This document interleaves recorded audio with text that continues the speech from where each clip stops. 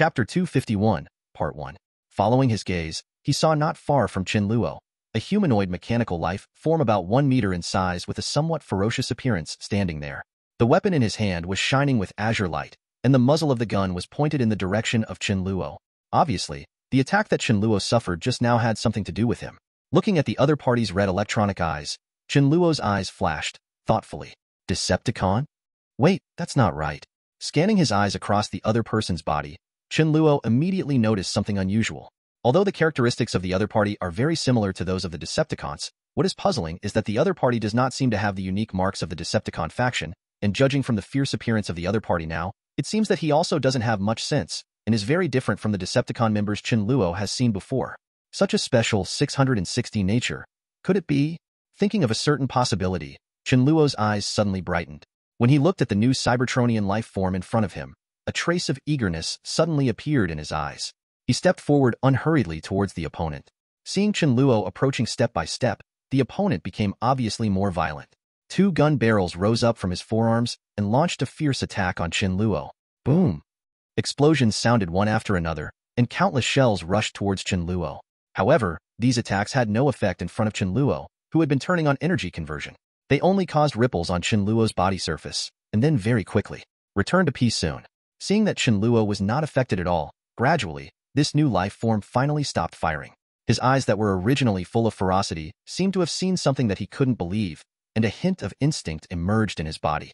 Fear. Following this instinct, he immediately gave up his plan to continue attacking, turned around and wanted to escape from here. But how could Chen Luo watch the other party escape? Looking at the other party's movements, Chen Luo moved his feet and disappeared in an instant. The terrifying speed exceeding the speed of sound exploded instantly, and in just a blink of an eye, Chen Luo suddenly appeared behind the opponent, stretched out his hand, and then grabbed the opponent's neck and lifted him into the air. After being restricted from moving, this mechanical life form instinctively began to resist. If Chen Luo was still a little unsure at first, but after seeing the life form in his hand subconsciously shapeshifting and returning to its original shape of a microwave oven, he was immediately convinced of his guess. Decepticon members in their normal form are almost all vehicles with combat capabilities such as cars, tanks, or airplanes. This is the first time he has seen such household appliances. If his memory was correct, Sam, who had owned a fragment of the fire source, had inadvertently released the energy of the fragment, causing various utensils in the kitchen at home to transform into shape-shifting diamonds. Combined with the life form he saw now, Chen Luo was already very confident that the fire source he wanted to find was hidden in this space. Thinking of this possibility, Chen Luo was a little surprised. If it is true as he thinks, then he will no longer have to spend time looking for the whereabouts of the source of fire, which will undoubtedly greatly reduce his workload. With more motivation in his heart, Chen Luo had no intention of further delay. He squeezed the life form in his hand into a ball of scrap metal with a firm squeeze, then threw it aside and continued to search. In order to ensure that he did not miss anything, Chen Luo was not polite this time and immediately launched a large-scale cleanup of the base. At full speed, Chen Luo instantly turned into afterimages, shuttling through every corner of the base. At the same time, as long as there were falling boulders in front of him, they were all smashed to pieces by Chen Luo and dissipated in the air. Under Chen Luo's super high efficiency, the base gradually began to become empty at a speed visible to the naked eye. Without the obstruction of boulders and other obstacles, Chen Luo could also see the scenes inside the base much clearer. Dell. After the obstacles in front were cleared, the next moment, a series of roars were heard. Looking in the direction of the sound, Chen Luo was stunned for a moment, and then couldn't help but have a faint smile on his face. Interesting. Under his gaze, Chen Luo could clearly see that as the surrounding rocks and other obstructions were shattered by him, the shape-shifting Vajras who were originally pressed by these rocks and unable to move were finally able to break free from the restraints above their heads. Stood up unsteadily. After a cursory glance, at least there were hundreds of pairs of crimson eyes looking straight in his direction. A low roar sounded, and a cold and cruel killing intent exuded from his body. He walked slowly. He started walking and headed in the direction of Chen Luo. Click! There were dense sounds of metal friction. On the way forward, the hundreds of shape-shifting kings transformed into energy cannons shining with various colors of light, aimed at Chen Luo's direction, and all pulled the triggers. The next moment, countless artillery shells surged towards Chen Luo. Even the weakest attack among them could easily shatter a thick layer of steel plates. Now the combined power of these attacks can be as powerful as Tony's latest developed Jericho missile is comparable to it, and it will not be difficult to smash a small mountain. However, even if their attack power has reached this level, it is still nothing to Chen Luo. Under the influence of the ability of energy conversion, As long as the opponent's attack cannot exceed the power of a nuclear bomb, then he has nothing to fear. And the attack in front of him is obviously much worse than the power of a nuclear bomb. Therefore, it is even less likely to hurt him. Completely ignoring the opponent's attack, Chen Luo walked forward step by step without any intention of dodging, his face extremely calm. Countless artillery fire bombarded Chen Luo one after another, and the energy conversion ability was activated. Chen Luo's body shook rapidly, and then gradually returned to its original state. Feeling that the energy was almost collected, Chen Luo curled his lips slightly, turned his right hand into a knife, and the energy 0.9 after being converted and absorbed attached to it, and then swung forward fiercely. In an instant, a huge blue crescent-shaped energy wave emerged from Chen Luo's hand, and then swept forward quickly. Just for a moment, when the energy wave slowly dissipated and the base fell into darkness again, the group of shape-shifting diamonds in front of them who were constantly attacking like Chen Luo stagnated, and the sound of artillery fire also stopped quickly. The crimson light flickered on and off indefinitely, and finally faded into silence. Plop. There were falling sounds one after another. Under Chen Luo's attack, these shape-shifting diamonds had no room for resistance. Their bodies suddenly broke into two pieces and fell to the ground. Just a meeting, the base was transformed by the energy of the fire source, and all the shape-shifting diamonds born were killed by Chen Luo, and they no longer have any chance of living anymore. Chapter 252, Part 1. After glancing at the ground, Chen Luo didn't stay here too much. He quickened his pace and walked forward. Now that so many shape-shifting Vajras have been seen here, if his guess is correct, these mechanical life forms should be very close to the source of fire. Thinking that he will be able to see this artifact in Cybertron soon, Chen Luo also felt a sense of expectation in his heart. Just as he quickened his pace, intending to search for the source of fire, after advancing about 100 meters, the next moment, in the darkness ahead, there was suddenly a surging red flash. Boom. Immediately afterwards, a huge amount of energy cannon was instantly blasted from the front, rushing straight towards Chen Luo. Facing this giant energy cannon, which was nearly 10 times larger than the previous one, Chen Luo also had no intention of dodging. He stood motionless on the spot and withstood it. The energy transformation started again, and Chen Luo suddenly narrowed his eyes slightly as he felt the constant flow of energy pouring into his body, and he had a guess in his mind. Megatron? Hearing Chen Luo's voice, the figure in the darkness ahead slowly moved forward and gradually emerged from the darkness. Human, do you know me? Raising his head, he looked at the opponent's tall figure, which was no less powerful than Optimus Prime, with his cold and cruel red eyes, and the familiar Decepticon mark on the opponent's chest. A smile appeared on Chen Luo's face. Megatron's heart was full of doubts. Finally found you. Chen Luo sighed lightly and said with emotion on his face. Find me? Looking at the expression on Chen Luo's face, Megatron suddenly had a bad feeling in his heart. But soon, when he heard Chen Luo's next words, his uneasiness suddenly reached its maximum. Yes. Chen Luo nodded with a smile and kept walking, gradually approaching the other party. As long as I find you and get rid of you, then I can. While he was talking, Chen Luo suddenly stopped. His eyes narrowed, and his eyes involuntarily fell on the other person's hand. His eyes slowly opened wider, and a trace of surprise appeared on his face. Wait a minute, that thing in your hand. Is it the source of fire? Facing Chen Luo's question, Megatron did not answer his thoughts at this moment. After hearing what the other party just said, his heart suddenly became alarmed, and he jumped back suddenly, and then without any hesitation launched an attack. More than a dozen long muzzles and barrels suddenly rose from his hands, and even all over his body, and surging energy rushed toward the weapons on his body. In less than a second, all the weapons were fired. Charging has been completed. In an instant, an attack was launched in the direction of Chen Luo. The next moment, surging and violent energy cannons were fired from the muzzle and poured in the direction of Chen Luo. But that's not all. At the same time, Megatron quickly mobilized the energy in his body and rushed towards the fire source standing still in his hand. After being stimulated by this energy, ripples suddenly appeared on the surface of the fire source, and then a blue energy light curtain spread violently in all directions, covering the entire base again.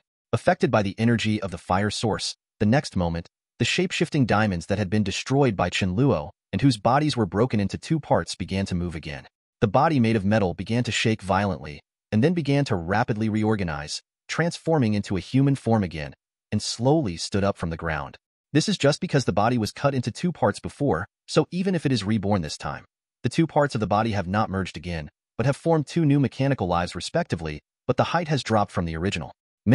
But even so, with the shrinkage of body size, these new shape-shifting King Kong may not be as powerful as their original forms, but they are still at the surface level. In terms of single combat power, they are still far beyond ordinary people. Their strength definitely not to be underestimated. Hearing the movement from behind, Chen Luo subconsciously turned around and looked. When he saw the scene from behind, Chen Luo's expression also changed slightly. K them all. Kill this damn human being in front of you. Not far away, Megatron's low roar filled with murderous intent came. Upon hearing this sound, the new shape-shifting kings who were originally motionless shook their bodies and turned their heads in unison, looking in the direction of Chen Luo. With red light shining in their eyes, these hundreds of mechanical life forms raised their weapons in unison and launched an attack on Chen Luo without hesitation. Boom! Violent artillery fire suddenly sounded in this huge amount of base, and energy flames of various colors streaked across the dark space and fell on Chen Luo instantly. However, under such intensive firepower attack, Chen Luo still had no intention of dodge. He looked forward with a calm expression, approaching step by step in the direction of Wei Dian. Ignoring the harassment coming from behind, judging from the power of their weapons, not only will they not cause any harm to Chen Luo, on the contrary, by injecting their energy into the body, Chen Luo can also use it to strengthen himself. Because of such benefits, Chen Luo didn't think about stopping it. On the other side, Megatron saw Chen Luo still looking unharmed. His eyes instantly began to flash, and there was a trace of human shock on his face. Are you an extraordinary powerhouse? At this time, no matter how slow he was, he had already reacted. Such a possibility flashed through his mind, and his heart was suddenly shaken. Megatron knew very well how terrifying extraordinary existences were. Hundreds of years ago, he once again encountered such a strong man when he unintentionally led the Decepticons on a mission to other planets. Because they didn't know that there were powerful people of this level on this planet in advance, as soon as they arrived, they were directly attacked by the opponent who had been waiting for a long time. The result is self-evident. After suffering most of the casualties, he finally got rid of the opponent, successfully got back on the spacecraft, and left the planet. Even though he escaped, he suffered extremely serious injuries at that time. It took several years after returning to Cybertron before he fully recovered. Precisely because he had seen the terror of a transcendent-level powerhouse once. 340 after thinking that Chen Luo might also be a powerhouse of this level, Megatron suddenly felt a sense of fear in his heart, and he immediately wanted to turn around and run away. But how could his movements escape Chen Luo's eyes? Chen Luo reacted immediately as soon as he saw the other party's movements. Now that his reward was right in front of him, how could Chen Luo watch the other party leave?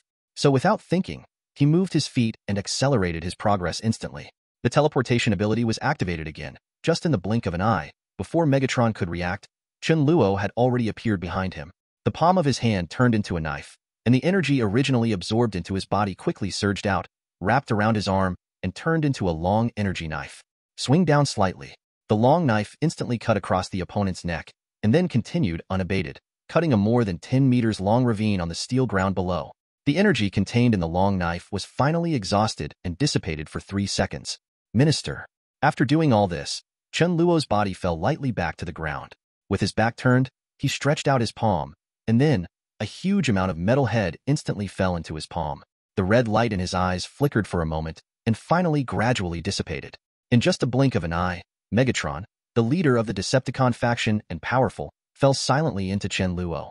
And at the moment of Megatron's death, the voice that Chen Luo had been waiting for a long time sounded in his mind. Chapter 253, Part 1. Ding!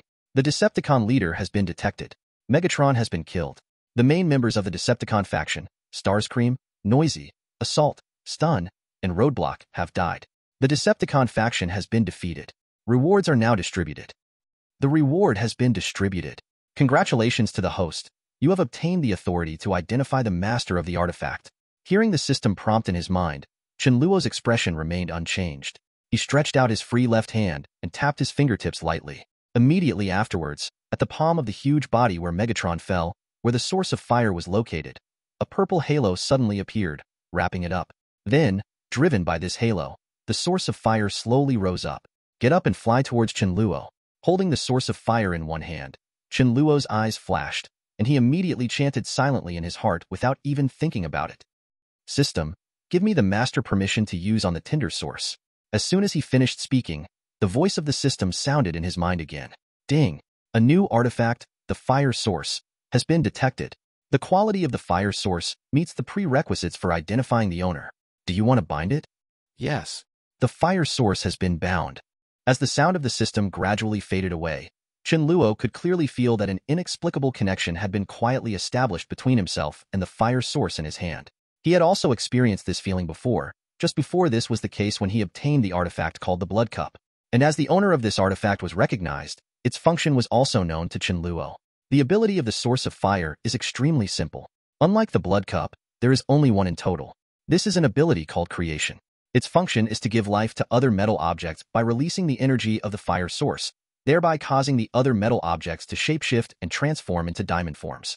And after undergoing this transformation, the shape-shifting King Kong will be completely subject to Chen Luo's control. As for its effect, he has already seen it through Megatron's demonstration just now. Although it does not pose any threat to him, it does not mean that this ability is nothing more than that. Limited by the materials in the base and the power of the weapons before being transformed, among these new shape-shifting King Kongs, the original body was only as strong as a military jeep, which also greatly affected what they could achieve. Upper limit. You must know that the strength of the shape-shifting King Kong created by the fire source is closely related to its original creation. Although the strength of the shape-shifting diamond that can be created is at least at the surface level, if the power of the creation before transformation is more powerful, then the strength of the shape-shifting diamond after transformation will be even more terrifying. Take the battleship Thanos rides on in the future as an example. If it can be transformed into a shape-shifting King Kong, its strength will definitely exceed the limit of the surface level. Even the extraordinary level powerhouse may not be its opponent. If Chen Luo faced an opponent of this level today, he would not dare to say that he would be able to defeat the opponent reliably. It can be seen that a large part of the power of the fire source artifact has not yet been developed. As long as a suitable carrier is found for it to create a shape-shifting diamond, the energy it can explode will definitely exceed everyone's imagination. He understood this in his heart, and looking at the artifact in his hand, Chen Luo was also very satisfied. With a thought, he took the fire source back into the system's own dedicated space, like the Blood Cup. This space can only store items bound to the host, and then, in less than a minute, he took the new students behind him. After the shape-shifting King Kong was resolved, Chen Luo did not stay here anymore and immediately left. With the blessing of teleportation ability, it only took less than a second. The next moment, while Fury and others on the ground were still anxiously waiting for the results, suddenly, ripples flashed in the air, and Chen Luo's figure instantly appeared on the ground. In front of everyone, Mr. Chen Luo. Seeing Chen Luo appear, Fury and Phil Coulson's eyes lit up and they immediately stepped forward to greet him. Mr. Chen Luo, how's it going? They're at the base. Don't worry. It's okay. Chen Luo nodded lightly and gave the two of them a reassuring look. Megatron has been taken care of by me. Now there should be no threat from the Decepticons. You don't have to worry about this anymore. Hearing Chen Luo's answer, the two of them breathed a sigh of relief. Mr. Chen Luo, thank you very much for your help this time. After coming back to his senses, Fury looked at Chen Luo seriously and said solemnly, my promise will always be valid from now on. If Mr. Chen Luo needs my help in the future, yes, as long as it does not exceed the scope of my ability, I will definitely do it. It's good to have your words. Chen Luo smiled and said, if I need your help in the future, I won't be polite to you. Fury definitely has no reason to refuse. Although he now owes the other party a favor, correspondingly, he also has more opportunities to connect with Chen Luo.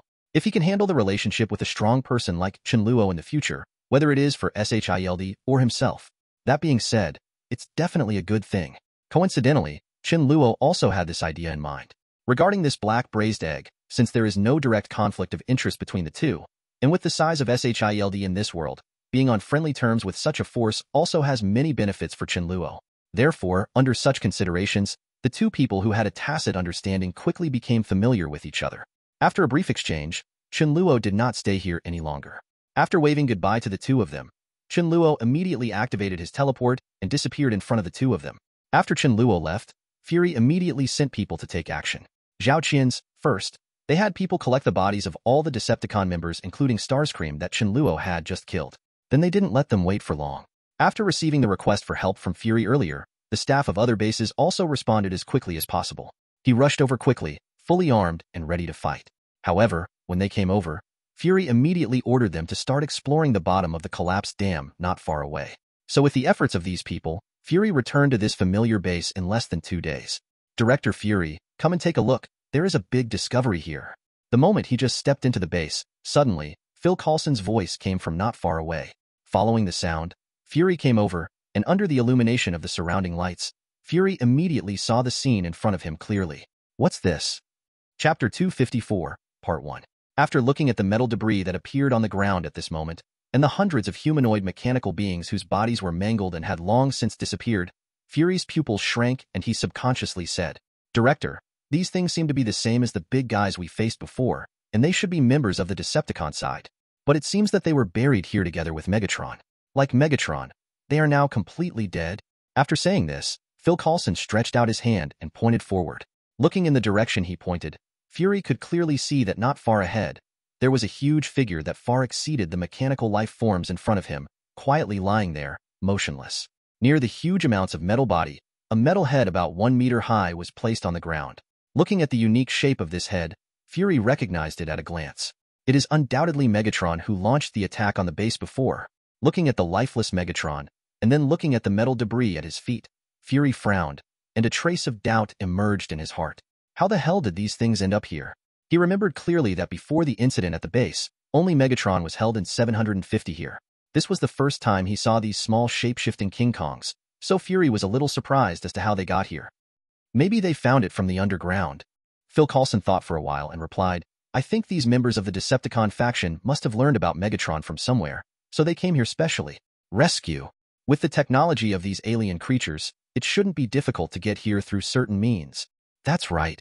Fury nodded slightly, and a lot of doubts in his heart were dispelled. Without further thinking, Fury had a serious flash of light when he looked at the metal debris on the ground and immediately gave the order. Phil Coulson, take your people and clean everything here quickly, and then send these mechanical creatures for research to see if you can learn anything from them. Yes, I understand. Phil Coulson nodded and replied. Later, when Fury was about to turn around and leave, he suddenly seemed to recall something and immediately turned around and ordered others to start a new search at the base. Director, I didn't find the cube you mentioned. However, after others searched for it, they still couldn't find the giant cube that Fury had mentioned. After hearing their report, Fury, who did not believe in evil, immediately went to look for it himself. He also searched around, but found nothing. Only then did Fury give up his plan to continue searching, turned around and headed back home. Although he did not find the whereabouts of the fire source originally stored in the base, he did not suspect it at all on Chen Luo. After all, in his opinion, the cube was tens of meters high. Such a giant cube, Chen Luo wanted to take it away, so how could he not see it? After eliminating the only correct answer, Fury thought carefully and finally came to the conclusion that the cube was destroyed by Megatron, who was still at the base at the time. Although he felt a little regretful, after all, Fury didn't understand the true ability of the fire source, so he quickly put himself in order, gave Phil Coulson a few words, and then turned around and left. Inside. The other side. Just 2 days ago, Chen Luo had just said goodbye to Fury and the others, and immediately set off in the direction he came from. With his teleportation ability, it only took a few minutes to cross thousands of miles and appear in front of Megatron and others who were still speeding on the road. Looking at the figure that suddenly appeared in front of him, Optimus Prime, the leader, reacted quickly and immediately braked to a stop. Chen? Why are you back? Then, Optimus Prime's somewhat confused voice sounded. It's nothing. Chen Luo waved his hands casually and said, I have already solved the things over there. It's okay to stay there, so I'm back. Hearing this, everyone was suddenly filled with surprise. So fast? Definitely. It's not a big deal after all. Chen Luo smiled and nodded, then seemed to remember something and continued, By the way, I think you don't have to go to Nevada anymore. There is nothing for you to find over there now. After that, before they could say anything, Chen Luo flipped his palm, and the source of fire suddenly appeared in his palm. Because I've got what you're looking for. As soon as these words came out, the scene suddenly became silent. Everyone stared blankly at the things in Chen Luo's hands, and their hearts suddenly surged. This is the source of fire? Optimus Prime murmured, with a humanized look of shock in his eyes. Feeling the energy that is constantly surging inside the fire source at this moment, and the throbbing coming from the depths of their own souls, even though it is the first time for most of them to see this legendary treasure of Cybertron, but he was still able to confirm the authenticity of this artifact at a glance. There is no doubt that the only thing that can give them this feeling is the source of fire. Chen, how did you find it? Facing Optimus Prime's question, Chen Luo just smiled faintly, and then said, Maybe it's a coincidence. When I went to help, I happened to see this thing in Megatron's hand, so I took it over. Megatron? Everyone was stunned, their eyes full of confusion. There was nothing to hide. Chen Luo directly told them about his encounter with Megatron and his party. After hearing that most of the Decepticon elites, including Megatron, had died in the hands of Chen Luo, everyone immediately looked at each other in shock. Tom doesn't even know what to say. You should already understand the matter.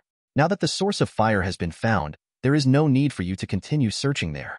Besides, now that most of the Decepticons have been destroyed, they will no longer pose any threat to you. So I think it's time for you to consider your next plan.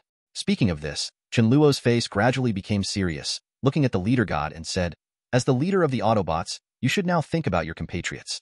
Didn't I remember you told me before that Cybertron was about to be destroyed? In this case, it's better to stay on Earth. Got it. If you don't mind, I can help arrange your future residence. It can also be regarded as your first home on Earth. Home. As soon as these words came out, everyone seemed to be reminded of something, and for a moment, the atmosphere seemed to suddenly become sad. After a while, Optimus Prime came back to his senses first, stared deeply at Chen Luo for a while, then slowly stretched out his palm and said in a deep voice, "In the name of the leader of the Autobots, Chen, are you willing to be our ally?" Looking at the other person's outstretched palm, Chen Luo had a smile on his face and reached out to hold it. Definitely. Chapter 255, Part 1.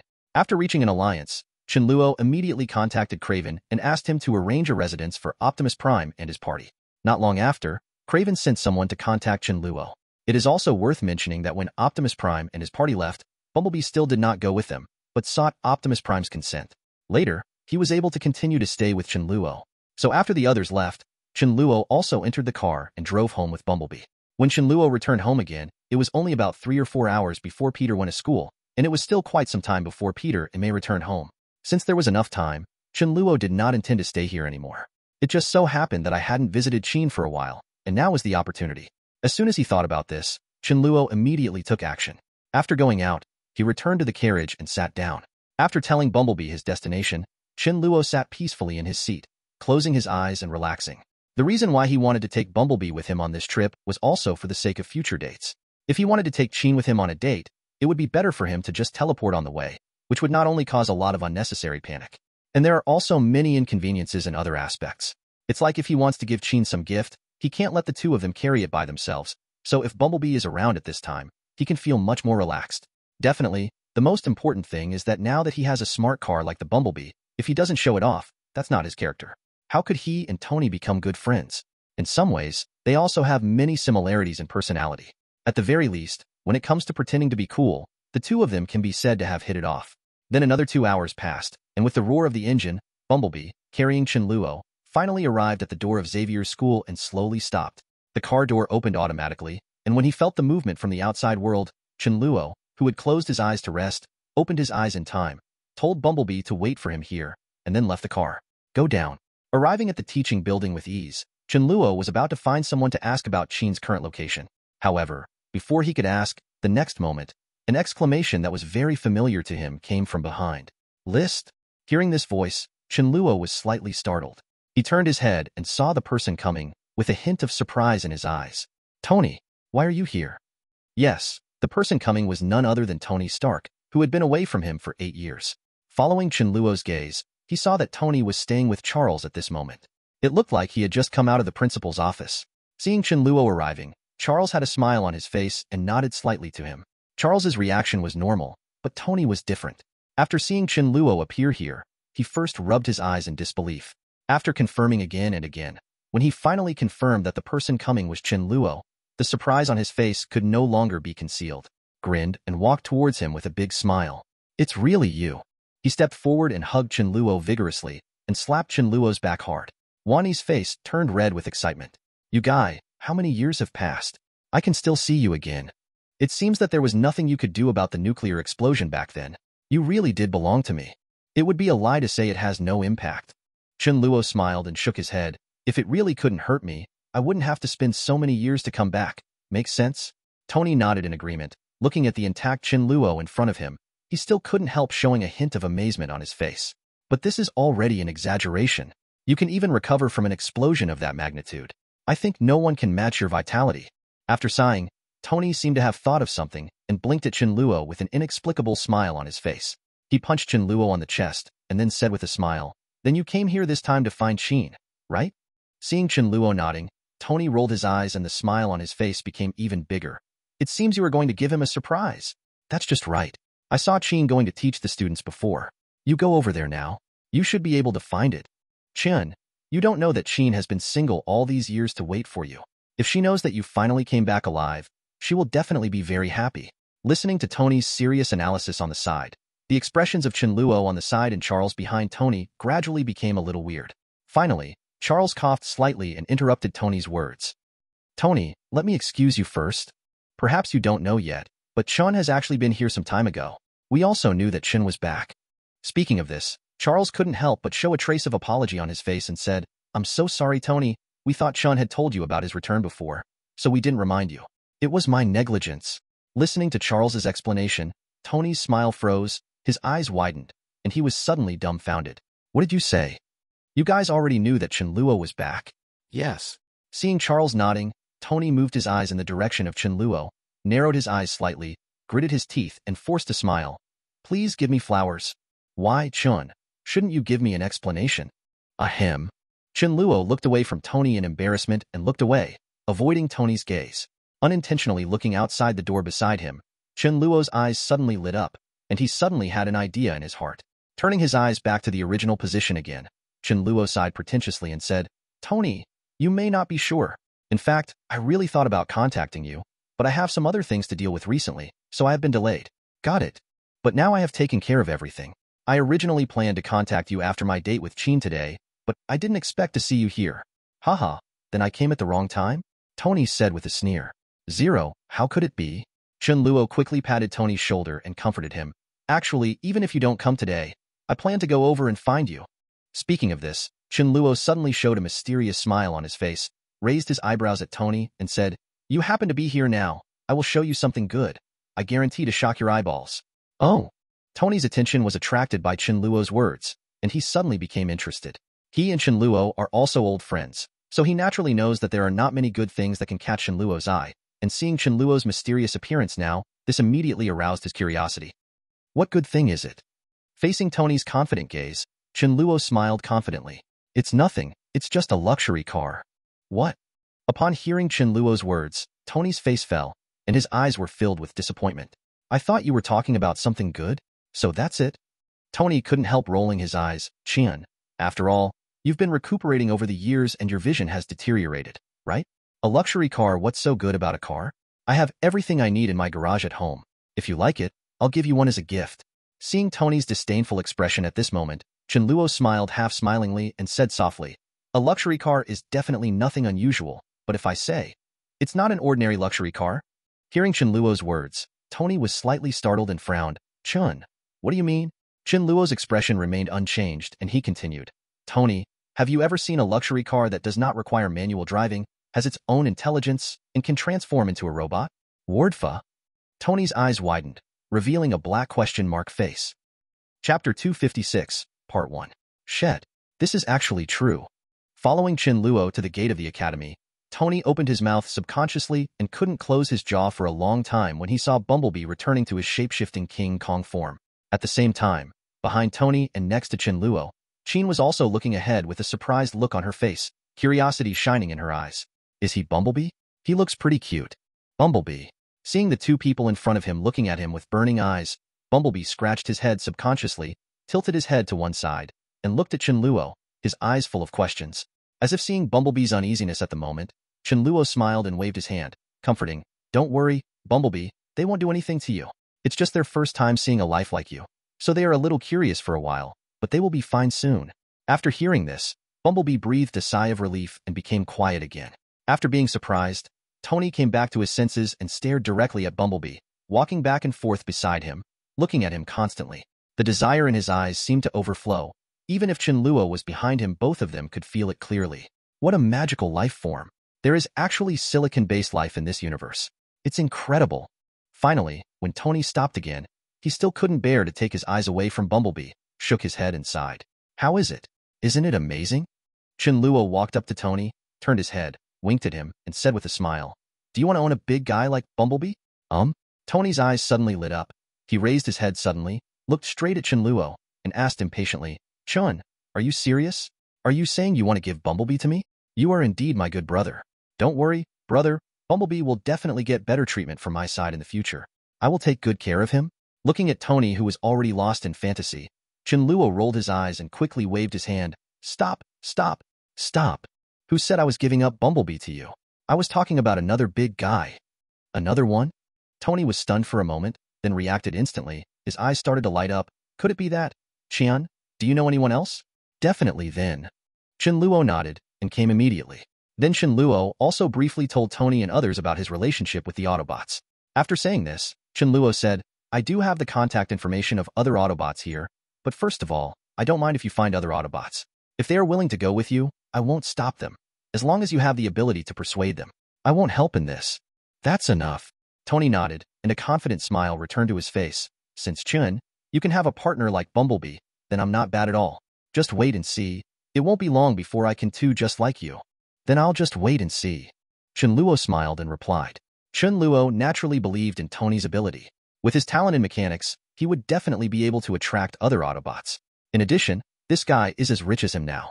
With such conditions, even if you can't find many in the whole world, I think there are quite a few Autobots who are willing to join Tony. Not long after chatting with Tony for a while, Chen Luo also planned to say goodbye to him and take Chen out on a date. But just when he was about to say goodbye, Chen Luo subconsciously glanced at Bumblebee beside him, and with a sudden move in his heart, he turned to look at Tony and asked, "By the way, Tony, there's something I might need your genius to help with?" "No problem. If you have any questions, just say it, as long as I can do it." Tony nodded immediately and agreed without any hesitation. "Actually, I'm asking you this favor for Bumblebee. The microphone on his body is broken, so he can't speak now. Can you see if there is any way to fix it for him?" "What did you say? This big guy can still talk?" Hearing Chen Luo's words, the anti-traditionalists were surprised. That's definitely. Bumblebee and the others are powerful people in the universe. Isn't it normal for them to be able to talk? Is that so? Tony looked subconsciously in the direction of Bumblebee, his eyes suddenly eager to try. "I know, just leave this to me. But now it may take 2 days. I still have some things to deal with here. Let's talk about it when I get back." 2 days ago, Obadiah approached Tony and said that the Eagle Army in Afghanistan wanted to introduce a group of troops to destroy. This order amounted to nearly $10 billion. Such a big business was enough for Tony to take action personally, so after saying goodbye to Chen Luo, Tony planned to leave for Afghanistan. Definitely, Chen Luo also knew nothing about Tony's next actions. So after saying goodbye to Tony, Chen Luo didn't think much, and immediately took Chen to the car with him, and played outside until the night. Then, after sending Chen back to the college, Chen Luo set off to go home. It was very close to the time for Peter and the others to return, so Chen Luo did not return by car. After letting Bumblebee go home by himself, Chen Luo immediately used his teleportation ability and quickly returned home. After he had prepared dinner, by coincidence, the doorbell rang outside the door, and immediately after, Peter and May pushed the door open and entered. After a pleasant dinner, Chen Luo took May back to the room to rest. As soon as awakening came, Chen Luo started preparing breakfast as usual. However, while he was cooking, a voice from the TV nearby instantly attracted his attention. An urgent news just came from Afghanistan. According to the news there, our army was suddenly attacked by a group of unidentified militants while returning to the base and suffered heavy losses. In addition, the president of Stark Industries, Tony Stark, was also in the team at the time. Due to the attack, Toby is now missing. Chen Luo's movements suddenly stopped, and his face was full of astonishment. Tony is missing? Chapter 257, Part 1. Just when Chen Luo and Chen went out on a date. After hours of running around, Tony finally arrived in Afghanistan. As soon as he got off the plane, the military personnel who had been waiting at the airport for a long time immediately came forward and took Tony with them towards the military base. At the moment, Tony was thinking about Chen Luo's previous promise, in order to have a cool big guy like Bumblebee as soon as possible, so Tony didn't want to stay here for a long time.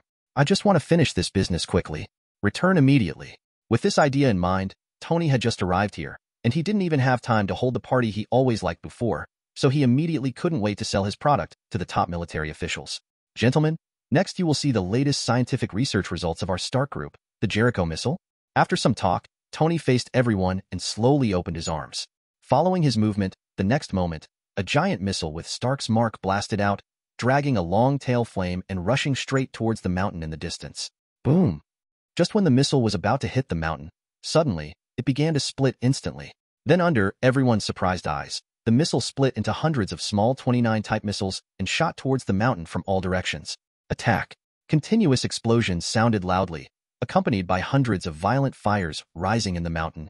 Then, a thick white smoke instantly enveloped the huge amounts of mountain. Seeing the momentum created by this missile, the entire audience fell into silence for a moment.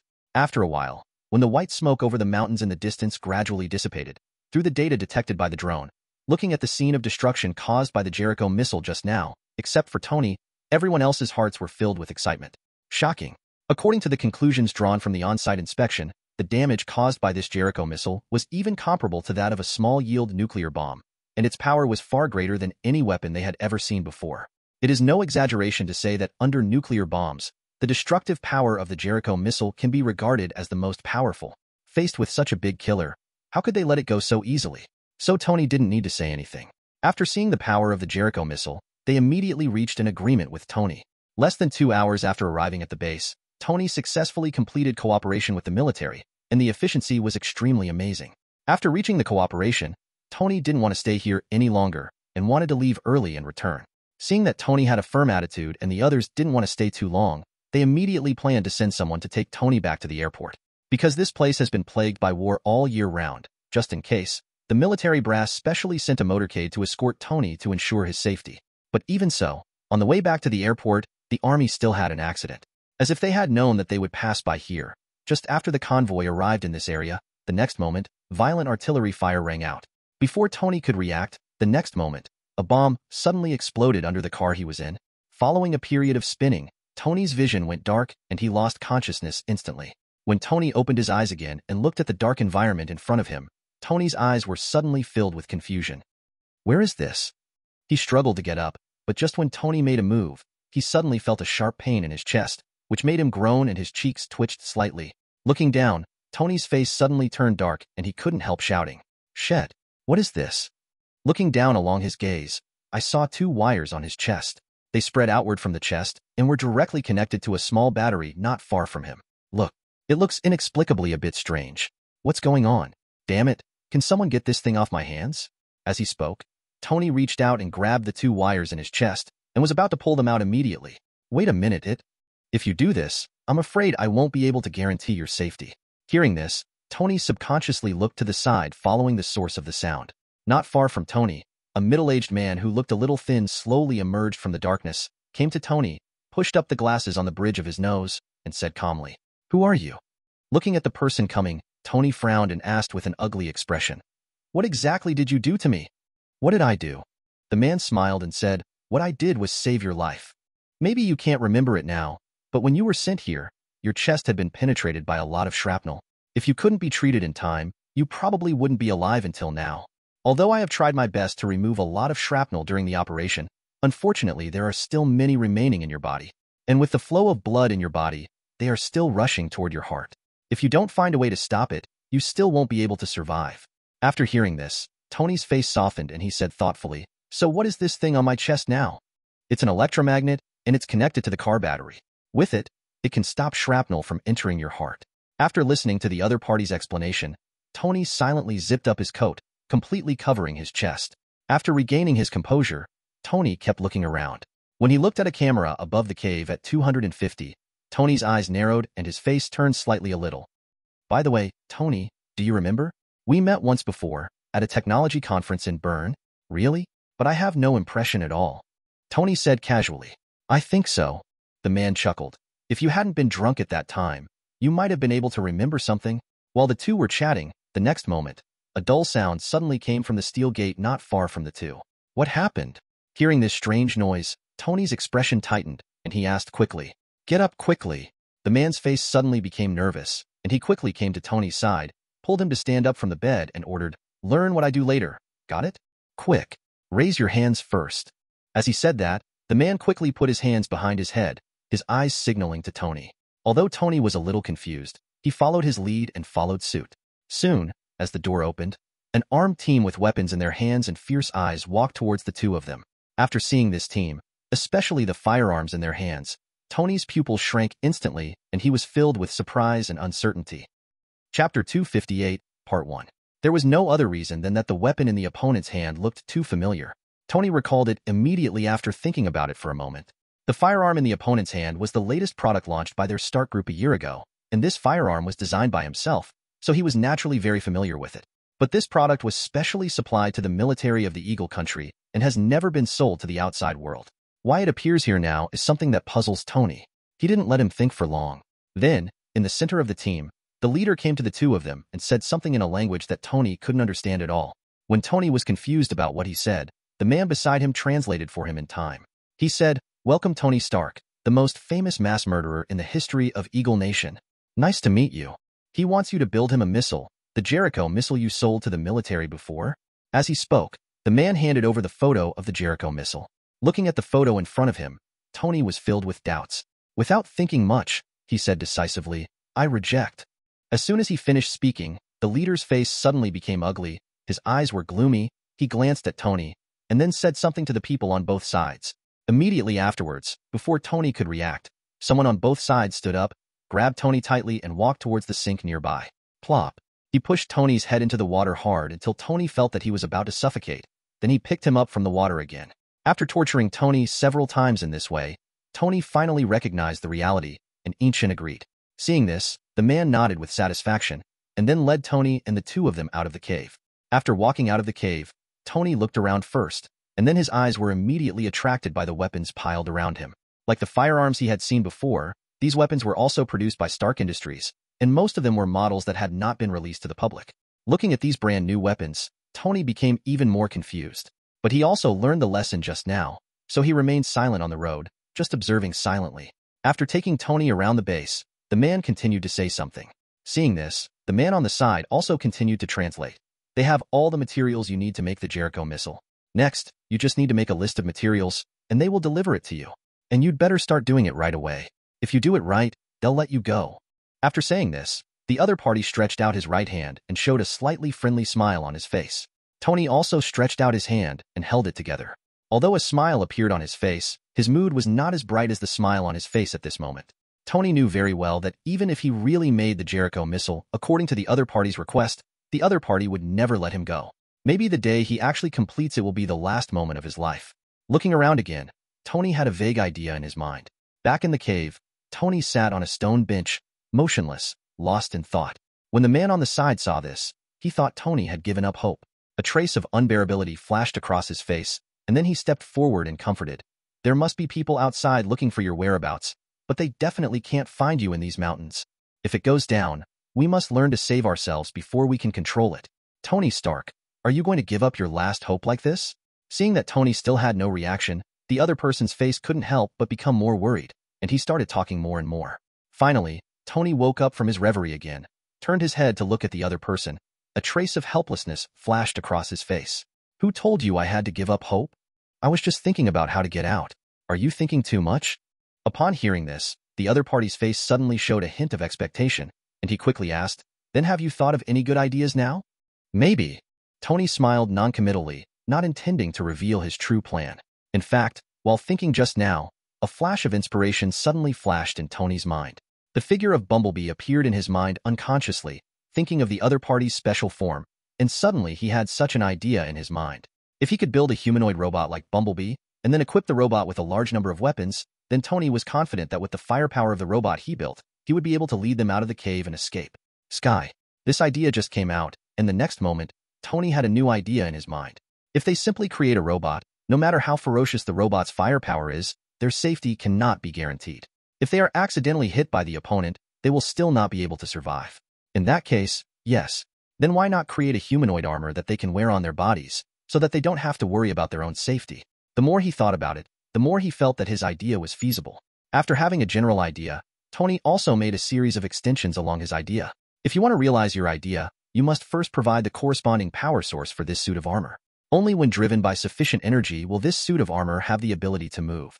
As long as the power supply problem can be solved, the rest of the armor manufacturing and weapon mounting will not be a problem for Tony at all. In addition to his own armor, he now also needs a brand new power source to replace the bulky car battery in his hand.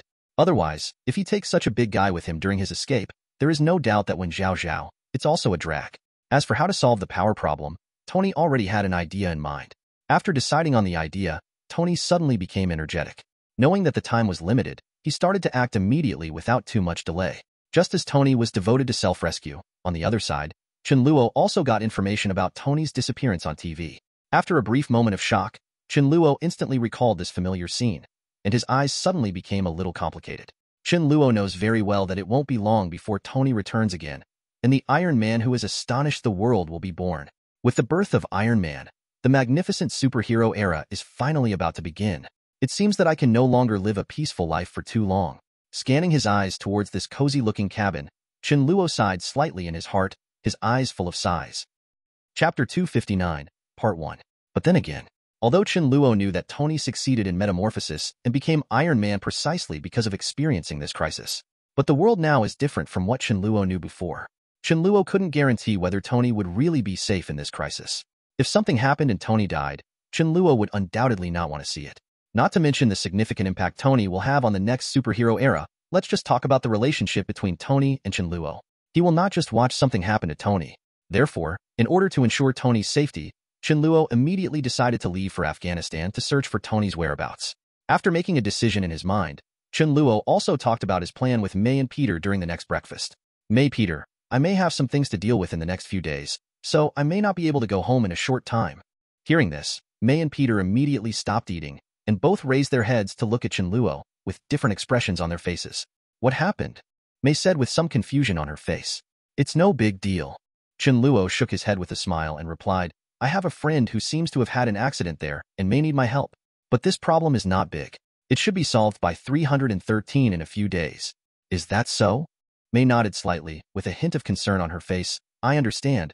We will take care of ourselves these days, so be careful. Don't worry. I'll be back when the matter over there is taken care of.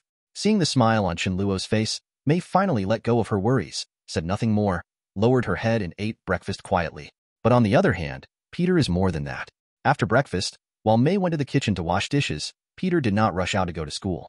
Instead, he quietly came to Chen Luo and asked in a low voice with a nervous expression, Chen, did something happen to you over there? Is there any danger? There was no reason for Peter not to worry. After all, he was the one who knew part of Chen Luo's secrets, so when he heard that Chen Luo was going out for something, the first thing that came to his mind was that he was worried that Chen Luo would be in any danger. You must know that Chen Luo has dealt with aliens.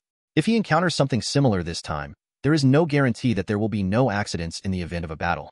Although Peter also knows that Chen Luo is not an ordinary person, Peter does not have a clear judgment about Chen Luo's current strength, so it is not surprising that he has such worries. Seeing the worried look on Peter's face, Chen Luo felt a little warm in his heart, smiled and rubbed his hair. Don't worry, Peter. Nothing will happen to me. It's up to you to take care of the family these days. I will keep Bumblebee here. If anything happens at home, just ask Bumblebee. He will help you. I know. After hearing Chen Luo's words, Peter felt relieved, refreshed, and quickly assured. Okay, let's go to school. If you don't go, you'll be late. Patting the back of his head, Chen Luo urged with a smile. After sending Peter away, Chen Luo then went out and came to Bumblebee on the lawn outside the door. After telling him some things, the next moment Bumblebee's body shook slightly to express his understanding. After giving these instructions, Chen Luo was relieved and planned to take action. However, just as he was about to leave, the next moment, the phone on him suddenly rang. Chen, what do you want from me? After answering the phone, Chen Luo asked with some confusion. Chen, did you see the news this morning? Tony, I saw it. Chen Luo nodded, and then said, I was planning to go over there and see if I could find Tony's whereabouts. Is that so? That's great. On the other end of the phone, Chen immediately breathed a sigh of relief after hearing Chen Luo's answer. Pepper called me just now and wanted us to help to see if we can rescue Tony. Pepper? Upon hearing the name, Chen Luo's eyes flashed and he understood immediately. This is Tony's real girlfriend in the future. Although the two have not officially gotten together yet, at this point in time, the relationship between the two is only a layer of paper. It is normal to care about Tony's safety. What's more, if the relationship between the two is not close, the other party will not know Chen's contact information. After some inquiries, Chen Luo immediately understood that over the years, Tony had brought each other to visit the college more than once. As time went by, Pepper, Chen, Aurora and others also became good friends. Therefore, after learning the news that Tony was missing, he immediately thought of asking Chen and others for help. After understanding the whole story, Chen Luo nodded and then said, I understand. Leave this matter to me. Chen, you tell Pepper, and I will bring Tony back safely.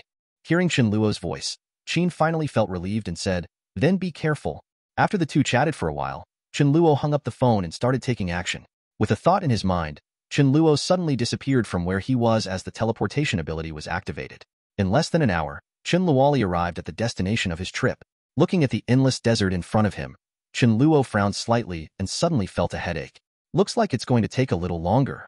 After all, Chen Luo had no clue about Tony's current whereabouts, so he could only start investigating step by step. And because of careful inspection, it is obvious that teleportation ability is not suitable for use here.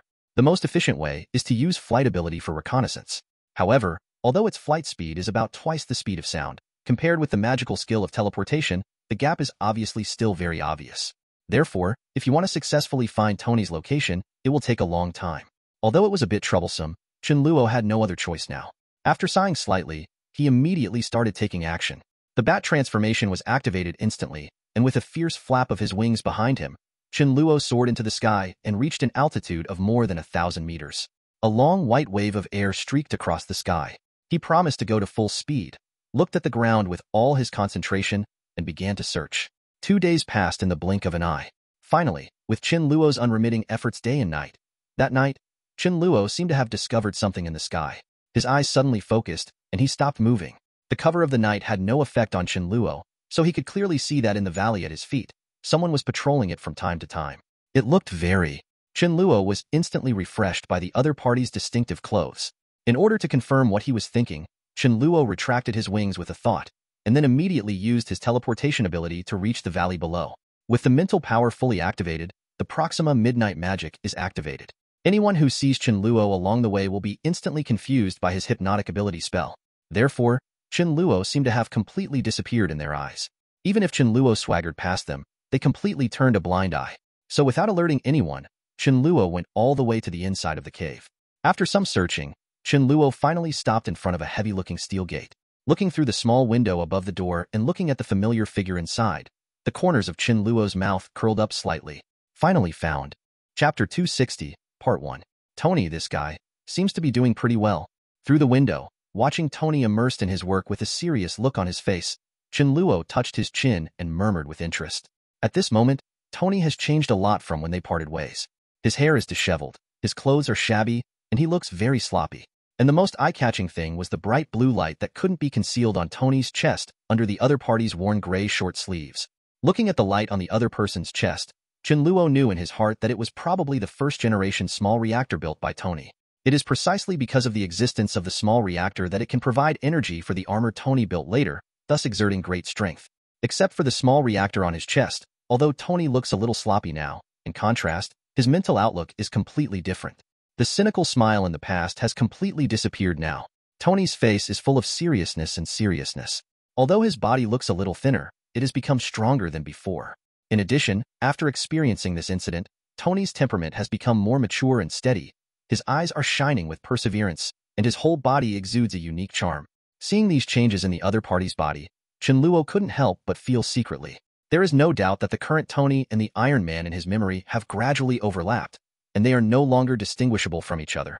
After looking around, Chen Luo gave up the idea of rescuing Tony after confirming that Tony was not in any danger for the time being. Now is the critical moment for Tony's metamorphosis, and he doesn't want any surprises to happen.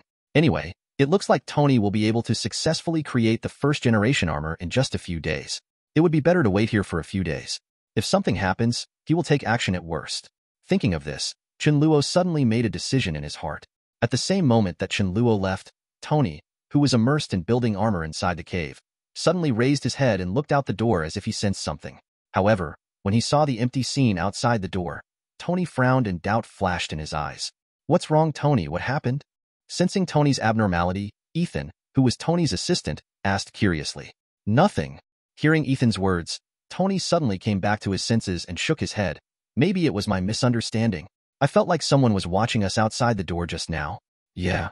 Hearing this, Ethan also turned his head and looked out the door with some curiosity. But obviously, now that Chen Luo has left, he definitely can't see anything. "Okay, don't mention so much." Tony spoke again. "We still have a lot of work to do." As he spoke, Tony's eyes subconsciously moved to the drawings on the workbench in front of him, with a glint of eagerness flashing in his eyes. "As long as we can build this big guy, then we have hope of jumping out?" Ethan nodded repeatedly, with a glimmer of hope on his face. "It must be possible. Tony, we can definitely escape from here." "That's right." Tony nodded heavily, feeling confident. Tony has absolute confidence in his invention. He believes that with the power of the armor he created, he can definitely help them escape. "Okay, Ethan, don't talk so much now. Let's start working first. After all, we don't have much time left." "I know. But Tony, according to your estimate, how long will it take for us to complete this set of armor?" "I have already calculated it. Judging from our current speed, it will probably take about 5 days to complete." 5 days? Isn't that the day when the other party requires us to deliver the missiles?" "That's right, that's the day." Tony nodded slightly, as if recalling something. A cold light flashed in his eyes. "At that time, when our armor is completed, it will be time for us to fight back. I can't wait to give them a big gift." Thinking that when the armor was completed, he would be able to take revenge on those people, Tony felt even more motivated, and he and Ethan threw themselves into the work with great enthusiasm. "Zero, please give me flowers. 0 ding ding ding ding. Inside the cave, there was an intensive banging sound, and the people outside the cave knew nothing about what Tony and the two were doing at the moment. In this base, Chen Luo also used the hypnotic ability technique to achieve hypnotic ability on one of the militants, and then occupied his lair, waiting here for the moment when Tony was done. In the blink of an eye, 5 days have passed. Things have been going very smoothly here since this time. Chen Luo went to the cave from time to time every day to check on the condition of Tony and Tony. After making sure that the other party was safe and sound, he turned around and left again. During this period, except for urging Tony to speed up from time to time, the armed men who took Tony out rarely came in to disturb him at other times. 0 Therefore, this gave Tony and the two of them plenty of time to build the armor. After the two people worked hard day and night, finally, on this last day, they finally completed the work. Finally done. Wiping the dark sweat on his face, Tony looked straight at the masterpiece in front of him, with an inexplicable light shining in his eyes. Yeah, we're finally done. Ethan's tone on the side was a little trembling, and he stretched out his hand to touch the humanoid armor in front of him, with the light of hope surging in his eyes. With it, we will definitely be able to escape from here. That's definitely. Tony nodded vigorously, his eyes filled with anger. And we have to make them pay the price. After saying this, Tony knew that today was the deadline given by the other party. In order to avoid any surprises, he did not say anything more. He quickly stepped forward and entered the armor. He began to put it on and said, "Ethan, come and help. Be sure to put on the armor before they come. Otherwise it will be too late." Hearing Tony's reminder, Ethan was shocked and reacted immediately. He didn't dare to neglect and hurriedly stepped forward to help. However, they were really afraid that something might happen. While the two of them were busy putting on their armor, a rapid knocking sound came from Yaren at the door on the other side. Hearing the noise coming from outside the door, Tony and Tony's expressions suddenly changed. Chapter 261, Part 1. Damn, they're coming. Hearing the noise coming from outside the door, Tony's expression changed, and his eyes were full of anxiety. Quick, Ethan. Activate the startup program. After hearing Tony's voice, Ethan woke up as if from a dream. He quickly came to the console next to him and quickly typed on the keyboard with both hands. After some operations, he finally activated the program. Officially started. Ethan, how much longer will it take? At this moment, Tony had already put on the steel armor, so he couldn't see the situation on the console. He looked straight towards the door, with an even more anxious look in his eyes. Already started. Ethan wiped the cold sweat on his head, listened to the increasingly frequent noise not far away, and looked at the progress bar slowly moving forward on the computer screen at this moment, subconsciously accepting his fist. Hearing Ethan's answer, Tony was relieved at first, but then he seemed to think of something again and asked quickly, "How long will it take for 910 to officially activate the armor?" "It'll probably take another 3 minutes or so." "What? You still need this?" Tony frowned and his face suddenly darkened. If the group of people responsible for guarding have not come yet, then this time is enough for them, but by chance, the other party arrived at this time. In this way, their time it has undoubtedly become more urgent. You must know that the other party has now arrived outside the gate. Once the other party discovers something strange inside, they will definitely rush in and stop it without hesitation. By then, if the program still cannot be successfully activated, then they will have no hope of escaping. So now while the two of them are waiting for the program to be activated, they are also praying secretly in their hearts. I pray that my actions on this side will not be noticed by the other party. Just as the two of them stared straight ahead and waited with bated breath, outside the gate, a team of about dozens of people had already arrived. Because today is the deadline for the delivery of Jericho missiles, the other party also came to the door early to wait. The leader looked through the window on the door and looked into the cave. Now nearly a week has passed since the date that Tony agreed with them. Now, it is time for them to accept the results. However, just as he looked expectantly into the cave, after glancing around, his face suddenly became gloomy at a speed visible to the naked eye. Jaligulu, although I couldn't hear clearly what he said, judging from his angry expression, the other party must be in a very bad mood now. Not seeing the shadow of the missile he wanted inside, the other party's eyes flashed with murderous intent. Then he turned to look behind him and said something to the people behind him. Immediately afterwards, one of the team members stepped forward, took out a bunch of keys from his arms, and immediately prepared to open the door. Click! The sound of the key turning was heard. Upon hearing this sound, Tony and Tony's expressions suddenly changed. Damn, they're coming in. Cold sweat broke out on Tony's face, and he quickly asked Ethan, "Ethan, how long will it take?" 2 minutes more. Hearing Ethan's answer, Tony's face changed. He struggled in his heart for a long time. Finally, he sighed deeply and said softly, "It's hopeless, Ethan. It's too late. Deactivate the program, put me down, and turn on self-exposure mode. As long as the armor is destroyed, they shouldn't find anything. Then I will tell you that there was an accident in the experiment, and see if I can buy us a few more days. Although the plan to escape had been determined early, in order to prevent the escape from failing, Tony also left a way out for them. The specific situation is like this. Once the opponent discovers his actions in advance, in order to ensure that the armor will not be discovered by the opponent, Tony has embedded a self-exposure program in the armor in advance to ensure that the armor can be destroyed smoothly. At that time, he can use the destruction of the armor as an excuse, saying that some kind of accident occurred during the process of manufacturing the missile, so it will take a little more time. In this way, as long as the other party still wants to get the Jericho missile from him, they will have to choose to let them go. But this is only the best result, and his plan also has risks. If the other party does not agree to the extension, then today is likely to be the last moment of their lives. Although there is a risk of losing his life, Tony has no other choice now. Judging from the opponent's current actions, he will definitely reach them in less than 2 minutes. And once their little moves are discovered by the other party, there is no chance of them surviving. It's just the last bit. If you can give me a few more minutes, then we may really be able to escape. Staring at the door, Tony's eyes were full of regret. Isn't that the case with Ethan? His eyes kept glancing back and forth between Tony and the door. Finally, Ethan seemed to have figured something out and made up his mind. A trace of determination flashed in his eyes. No, Tony, we can't give up yet. With less than 2 minutes left, we will definitely be able to escape from here successfully. Having said this, Ethan slowly looked back at Tony. A smile appeared on his face. His tone was soft but full of determination. Tony, you have done enough, now leave it to me. I'll hold off for you for 2 minutes. Besides, Ethan paused and then said, if I can't go back this time, Tony, please go and see Kumala's place. Tell my family I love them. Boom. As soon as he finished speaking, the next moment, as everyone outside opened the door, 2 homemade bombs made by Tony were hanging on the door handle inside the door. As soon as the opponent pushed the door open, the 2 bombs were instantly activated and exploded, accompanied by a violent burst of fire and a powerful shockwave. The steel gate in front of him was instantly blasted into pieces. The fragments flew towards the 2 people outside the door at a speed that was invisible to the naked eye. Before the 2 had time to react, they were pierced by countless fragments that came one after another, flying backwards for several meters, and then there was no more sound. Even other people who were some distance away from the gate were affected by the explosion. They all lay on the ground, as if their brains had been hit hard. They couldn't get up for a long time. Good chance. Seeing the scene in front of him, Ethan quickly ran towards the door without thinking, picked up the 3.9 gun that someone dropped, and fired a bunch of bullets at everyone outside. In an instant, the fierce fire sounded again. RT. Follow the plan. Don't act without permission. Watching Ethan's back disappear from his sight, Tony's expression changed, and he called anxiously for him to come back. However, Ethan seemed unable to hear his call, and lowered his head towards the outside of the cave. Rushed in the direction. Listening to the sound of the firefight getting further and further away from him, Tony couldn't help but become more anxious.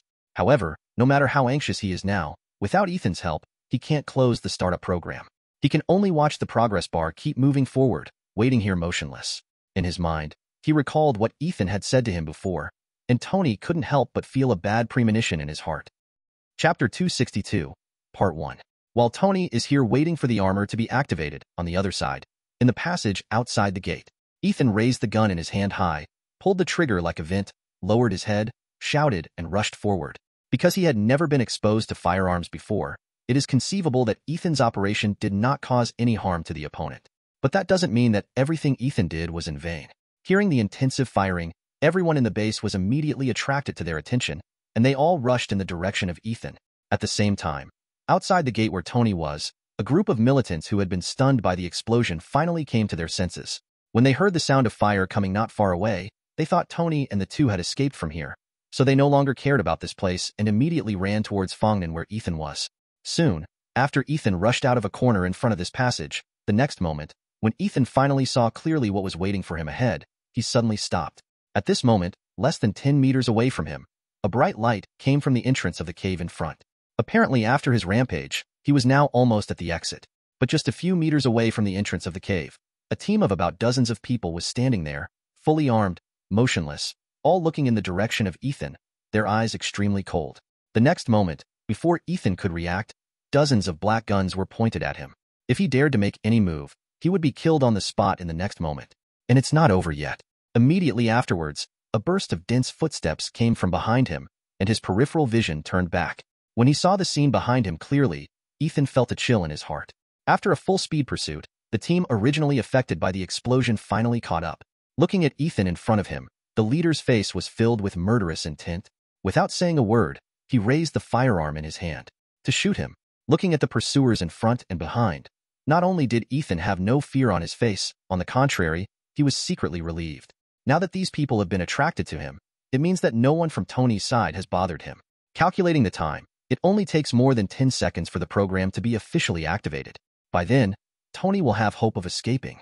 Definitely, that was only for Tony. As for himself, when he decided to delay time, he was already prepared to leave and never come back. The leader of the team in front of Ethan was the leader of the base. He looked at the calm expression on Ethan's face at this moment, and for some reason, a bad premonition suddenly flashed in his heart. His sinister eyes moved around, and soon he seemed to notice something. His face changed, and murderous intent surged in his eyes. Damn, where's Tony? Why didn't you see him? Tony? Ethan said with a smile on his face. You want to find him? Unfortunately, it's too late now. You can't trap him here now. Tony will get out of here soon. As soon as these words came out, the opponent instantly became extremely angry. His face was gloomy, and he waved his right hand vigorously. This damn guy, he's here to attract our attention. Kill him first, and then go find Tony. Yes. Nearly 100 guns from both sides of Ethan's front and back were pointed at him, without any hesitation, and they instantly pulled the trigger. Looking at the other party's movements, Ethan showed no intention of resisting and slowly closed his eyes, quietly waiting for death to come. But after a while, after still not hearing the sound of fire, Ethan, who was a little confused, finally slowly opened his eyes. However, when he regained his sight again and saw the scene in the cave clearly, the next moment, Ethan's expression suddenly became dull. What the hell happened? At this moment, on both sides of him, the team that originally numbered nearly 100 people all fell to the ground, and there was no more sound. What made him feel a little weirder was that the people who were lying on the ground looked extremely dry all over. Their skin was like old tree bark. Their faces were frightened, as if they had seen some horrific scene. Their eyes were wide open, and they looked scary. I couldn't help but feel shocked. Looking at the nearly 100 mummies on the ground, Ethan was feeling a little uneasy. The next moment, a strange voice sounded from behind him. How's it going? Are you okay? Hearing this voice, Ethan froze, turned around slowly, and looked behind him. Seeing his action, Chen Luo smiled and shook his head. Don't be nervous. I have no ill intentions towards you. Tony and I are good friends, and I'm here to save him this time. Tony's friend? Hearing this, Ethan felt relieved immediately. Looking at you, you should also know Tony, right? How is it? Where is he now? Tony, he is now? Ethan was about to answer, but at the next moment, there was a dull mechanical sound, and then, a giant mecha more than 2 meters high appeared from behind the two people. At the same time, a giant mecha that made the two people extremely a familiar voice sounded from inside the mecha. Ethan, where are you? Tony was anxiously looking for Ethan's whereabouts. Just as he had just crossed the corner in front of him and saw clearly the two figures standing in front of him at the moment, Tony was startled at first, and then his face lit up. Chen, why are you here? What do you think? Chen Luo rolled her eyes at him and said helplessly, if you hadn't disappeared inexplicably, I might still be dating Chen now. Can you blame me for this 977? Tony replied unceremoniously, it's not like I wanted to be caught here. Besides, it's not like you haven't seen what I'm like now. Even if you don't come to save me, I can get out of here on my own. Although Tony looked unconvinced, he immediately felt at ease after seeing Chen Luo arriving. Especially seeing Ethan, who was intact next to Chen Luo at this moment, Tony breathed a sigh of relief and couldn't help but feel a little more grateful to Chen Luo. Yes, you are right. Chen Luo waved his hand and said with a relaxed expression, then what's next? Do we leave from here? Wait a minute. Although they were all safe now, Tony obviously didn't want to leave here like this. His face was gloomy. He gritted his teeth and said in a few words, I still have some gifts that I haven't given away yet. Then it's up to you. Chen Luo shrugged and said with an indifferent expression, as for the big guy Tony is wearing now, no one else in this base can pose any threat to him, so Chen Hao definitely won't worry. Then Chen Luo and the two waited quietly in the cave. Not long after, as the sound of fire outside the cave gradually faded away and silence returned, the next moment, Tony's figure slowly emerged from the cave entrance. Okay, let's go. Chapter 263, Part 1. Boom! Flames rose up in the valley, violent flames erupted and spread crazily in all directions, and explosions continued to sound. In an instant, the valley where Tony and the two were originally turned into a sea of fire. Nearly 1,000 meters in the sky, Chen Luo was slowly flying forward in the sky. Behind him were two Tonys who were wrapped in two purple-red energy and also floating in the air. The three of them looked at the scene below, with different expressions on their faces. Tony seemed very calm. After all, he knew Chen Luo's true identity, so he naturally knew that his friend's strength was far beyond what most people imagined. Although he has never seen this kind of flight ability before, but considering the teleportation ability that Chen Luo has demonstrated before, knowing flight ability is nothing to be surprised about. Therefore, even though Tony is now thousands of meters high in the sky, he does not feel the slightest fear. On the contrary, his face is full of excitement at this moment, and he said with great interest, "Oh, so this is what flight feels like? It's amazing. Actually, the suit of armor I made also has flight ability, but it's a pity that you can't see it. But this is not a big problem. After I go home, I will make a set of armor again. By then, I will definitely be able to fly in the sky on my own. I have already thought about it. When my new armor is built, I will give it a new name. Let me think about it. Now that I have it, how about calling it Mark 1? Isn't this a cool name?"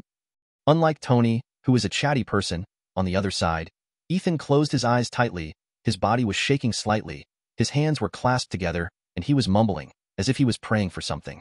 But it's no wonder Ethan behaves like this. After all, in his previous life of more than 40 years, whether it was the knowledge he learned or his outlook on life, he was a complete atheist, believing in the supremacy of science. But what he saw today completely shattered his belief.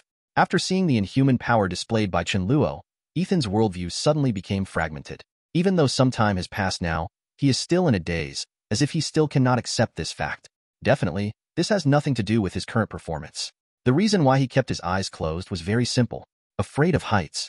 It was a little better at first, but as they got higher and higher from the ground, Ethan's behavior became more and more obvious. Now, even if he has closed his eyes tightly, there are still some subtle symptoms in his body. Reaction. But fortunately, his reaction did not last long. After leaving the valley, Chen Luo led the two of them to slowly land to the ground. When his feet stood on the ground again, Ethan finally breathed a long sigh of relief. His body softened, and he collapsed on the ground. After resting for a while, the two of them finally calmed down before Chen Luo spoke again. "So what's next? Do you plan to go back together, or?" Chen Luo had already known Tony before leaving. Needless to say, Tony would definitely go back to New York with him. However, Ethan's destination was different from theirs. Now that he had finally escaped from there, he definitely wanted to go back. "In my hometown, reunited with my family. Isn't this simple?" Tony raised his eyebrows and immediately replied, "I don't think it's better than this.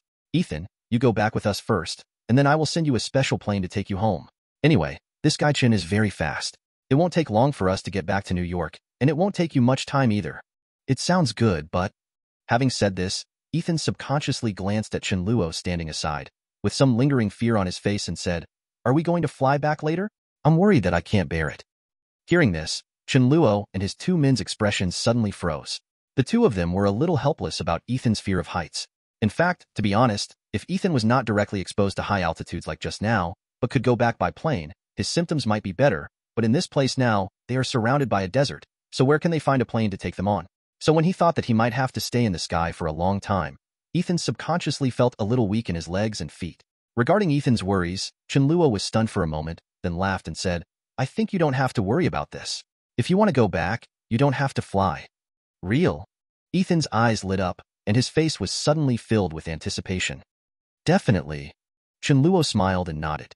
Just when he was about to say something, the next moment, his eyes inadvertently glanced behind the two of them, as if he had discovered something.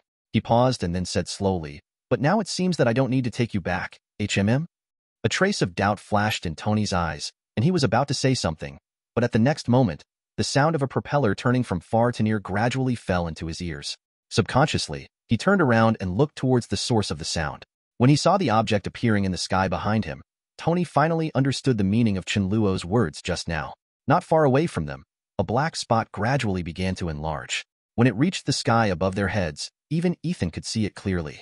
Looking at the helicopter flying towards them in the sky, Ethan's face, a hint of surprise suddenly appeared on his face. He couldn't wait to reach out and shout, hoping to get the attention of the helicopter above. After a while, the helicopter above discovered the presence of Tony and the others below. After seeing Tony standing there perfectly fine in the helicopter, Rhodes, who was originally anxious, suddenly became happy and quickly called for the helicopter to arrive. The two landed in front. "Great. We can finally go back, good?" There was a trace of relief on Tony's face, and he subconsciously turned to look in the direction of Chen Luo. However, when he just turned around, he saw that Chen Luo had quietly disappeared from the place. This guy. Turning his eyes, Tony understood something instantly. He sighed softly, shook his head, and then pulled Ethan beside him and walked forward. Tony. Seeing Tony walking towards him, Rhodes, who couldn't hold himself back for a long time, immediately stepped forward and gave him a big hug. His face was a little excited, and he punched his chest hard and said, "You bastard, I knew you would be fine." After saying this, Rhodes looked at Tony's dusty appearance, remained silent for a while, and then said seriously, "Don't worry, Tony, we'll be home soon." "Sounds good," Tony replied with a smile and a nod. Chapter 264, Part 1. A few hours later, inside a military base in New York, in a large airport, two people were standing here, looking around, waiting anxiously. The visitors were none other than Tony's driver, Happy, and his personal secretary, Pepper. After learning that Tony had been rescued safely, the two immediately came to the airport and began waiting for Tony's arrival. Until now, the two of them have been waiting for more than 3 hours. It was now noon, the sky was clear and cloudless, and the sun was shining across the sky. The dazzling light enveloped the earth and shone on the two people who had been waiting for a long time. As the temperature continued to rise, their bodies began to show signs of warmth. Finally, Happy on the side seemed to see something. He narrowed his eyes and looked at the black spot in the sky that was gradually approaching them, and his face gradually became excited. "I saw it. It's Tony. Tony is finally coming." Pepper's body trembled slightly, and she quickly raised her head and followed Happy's line of sight. When she also saw the gradually growing black in the distance, Pepper's face was also flushed with excitement. She watched the black dot turn into a helicopter and came in front of them. At that moment, Pepper could no longer care about anything. Hurriedly stepped forward to greet him. The cabin door slowly opened. As Pepper waited eagerly, finally, a figure that was very familiar to her gradually emerged from it. She looked at the person without blinking. Gradually, the corners of Pepper's mouth slowly drew a trace. Radiant. With the support of Rhodes and Ethan, Wani walked step by step towards Pepper. Coming to her, looking at Pepper's red eyes, Tony couldn't help but feel a warm feeling in his heart. But even so, he still had a cynical smile on his face and said slightly teasingly, "Why are your eyes suddenly red? Are you crying for your boss who has been missing for a long time?" Pepper smiled and nodded slightly. "They are tears of joy. After all, if you, the boss, come back, I won't have to find a new job. Congratulations then." After Tony said this, he changed the subject. "But now that your vacation is over, we have other things to do later." With that said, Tony immediately turned around and walked towards his car. Seeing this, Pepper immediately followed without any hesitation. After saying goodbye to Rhodes, Tony took Ethan and Pepper into the car. Then, in the driver's seat, Happy asked without looking back, "Sir, where should we go next?" "Go to the hospital," Pepper said before Tony could say anything. Although Tony seemed fine, after all, Tony had been kidnapped by armed men in the past few days, so there was no guarantee that nothing would go wrong. So Pepper's first thought was to make sure Tony was safe and sound. But Tony had a different view. After Pepper finished speaking, Tony immediately reached out to stop him, and then said, "Wait a minute, don't go to the hospital. Happy, take me to that burger restaurant we often go to. I've missed it for a long time. By the way, Pepper, you can hold a press conference for me, by the way. I have something to announce." "Press conference?" Listening to Tony's words, Pepper suddenly frowned, his face full of doubts. "Why?" But at this moment Tony did not answer directly, he just asked Happy to set off quickly. After hearing the instructions from the boss, Happy could only nod helplessly, start the car, and drive towards the destination. As for Ethan, who was sitting on the far right side of the car, he had been sitting there without saying a word since he got in the car. It was not until he heard Tony holding a press conference that he raised his head slightly and looked at Tony, his eyes inexplicable. Although he didn't know what Tony's purpose was, but for some reason, Ethan suddenly had a hunch in his heart that this time Tony might make some shocking decision at the upcoming press conference. Thinking of this, a curiosity suddenly arose in his heart. He wasn't kept waiting long. Less than 2 hours later, as a completely black car slowly drove towards New York City, it finally stopped slowly in front of a showroom owned by Stark Group. The moment the car stopped, a tall man wearing a black suit who had been waiting for a long time on the side of the road quickly came to the car door and looked at Tony's figure walking out of the car door after it opened. A sharp light flashed in his eyes, and then he immediately put on a happy, smiling face, opened his arms, laughed, and stepped forward to hug him. "Haha, Tony, I knew you would run out of power. Long time no see, Uncle Stan." After hugging Obadiah, Tony walked toward the interior of the exhibition hall surrounded by countless reporters while chewing the burger in his hand. In the exhibition hall, watching Tony walking towards the press stage in front, Pepper was about to wait under the stage when a gentle voice suddenly sounded from beside her. "Miss Potts, do you mind chatting for a few words?" Next to Pepper, Phil Coulson appeared at some point with a friendly smile on his face and asked softly, "Sorry, I won't be participating in the Q&A. The press conference will start soon. If you have any questions later, You can ask the boss after the conference starts. I think, Miss Potts, you must have misunderstood. Phil Coulson shook his head and smiled. I am not a reporter. Let me formally introduce you, Phil Coulson, an agent of the National Strategic Defense Attack and Logistics Support Agency. While talking, Phil Coulson handed over his business card naturally. That's a tough name. Pepper casually replied after taking the business card. Indeed, but we have been improving recently, and we should streamline it in the future. Pepper smiled, then looked at the other party helplessly and said, You have to know that there has been national defense evidence before. The CIA and FBI have approached us. I know. Phil Coulson's face remained unchanged, and he explained seriously, But we are an independent department, and our goals are clearer. We need to ask Mr. Scott about the specific circumstances of his escape. Looking into Phil Coulson's serious eyes, Pepper thought for a moment and then replied, I know. I will add this matter to my schedule. Thanks. After getting the answer he wanted, Phil Coulson smiled even more and nodded slightly. Then he said nothing more and turned to look in the direction of Tony, quietly waiting for the reception to officially begin. In the stands, Obadiah was about to say something. At this time, just below the stands, Tony sat casually, holding a burger in his hand, waving to the reporters in front of him with a relaxed expression, and said, Hey, everyone doesn't need to be so formal. Please sit down. Let's be casual, okay? After hearing this, everyone looked at each other in confusion for a while, and then they all sat on the floor without any intention of refusing, all looking at Tony, their eyes full of exploration. Then, under the gaze of everyone, Tony finally spoke slowly and began his speech. Chapter 265, Part 1. Nice to see you again, Stan. Tony first turned to look at Obadiah aside and greeted him. Me too. Obadiah showed a kind smile on his face, patted Tony's shoulder gently, and said with a smile. Just when he wanted to continue saying something, the next moment, Tony's voice sounded again. But I didn't have time to say goodbye to my dad. Tony slowly turned his head and looked at the people below. Actually, I have always wanted to ask him some questions. I want to ask him, what do you think of the company's actions? Has he ever struggled or had any doubts?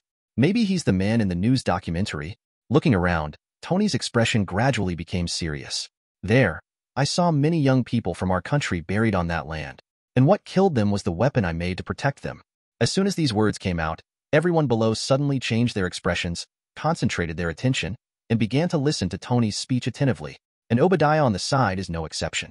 But unlike others, his face did look a little ugly at the moment. He subconsciously frowned and looked at Tony's side face. For some reason, a bad premonition suddenly flashed through his heart at this moment. At the same time, I also see that I have become a member of a system that does not want to take responsibility for this. Tony had just finished saying this, and then there was a sudden noise below, and then a reporter in a suit raised the recording pin in his hand and asked hurriedly, Mr. Stark, what exactly did you experience there? Can you tell us in detail? However, Tony paid no attention to their questions, but continued on by himself. It opened my eyes to the fact that I could do more for the world than just cause explosions. Therefore, from now on, I declare that I am completely shutting down Stark International's weapons production department, and this decision will take effect immediately, until I decide the real future of the company. As soon as the words fell, the next moment, the whole place suddenly became an uproar. Everyone stood up one after another. Their faces were replaced by shock. Looking at Tony's figure on the stage at this moment, everyone stepped forward and surrounded him, holding the recording pin in their hands high, and various questions emerged from their mouths one after another. However, their plan to continue interviewing Tony was destined to fail. After Tony said this, he immediately walked out of the exhibition hall, escorted by Happy, leaving no chance for others to ask questions. At the same time, Obadiah, who was also stunned on the spot, finally came to his senses. Looking at Tony's leaving figure, his eyes were filled with unconcealable anger, and murderous intent began to surge in his heart. But even so, faced with the current situation, he still had to calm down quickly, put on a smile, and started to fight in the paddock. Tony and his group came outside the exhibition hall and got in the car again. Finally, Ethan, who had been silent for a long time, started to take action. Turning to look at Tony, Ethan slowly raised his thumb, his face full of admiration. Tony, great job.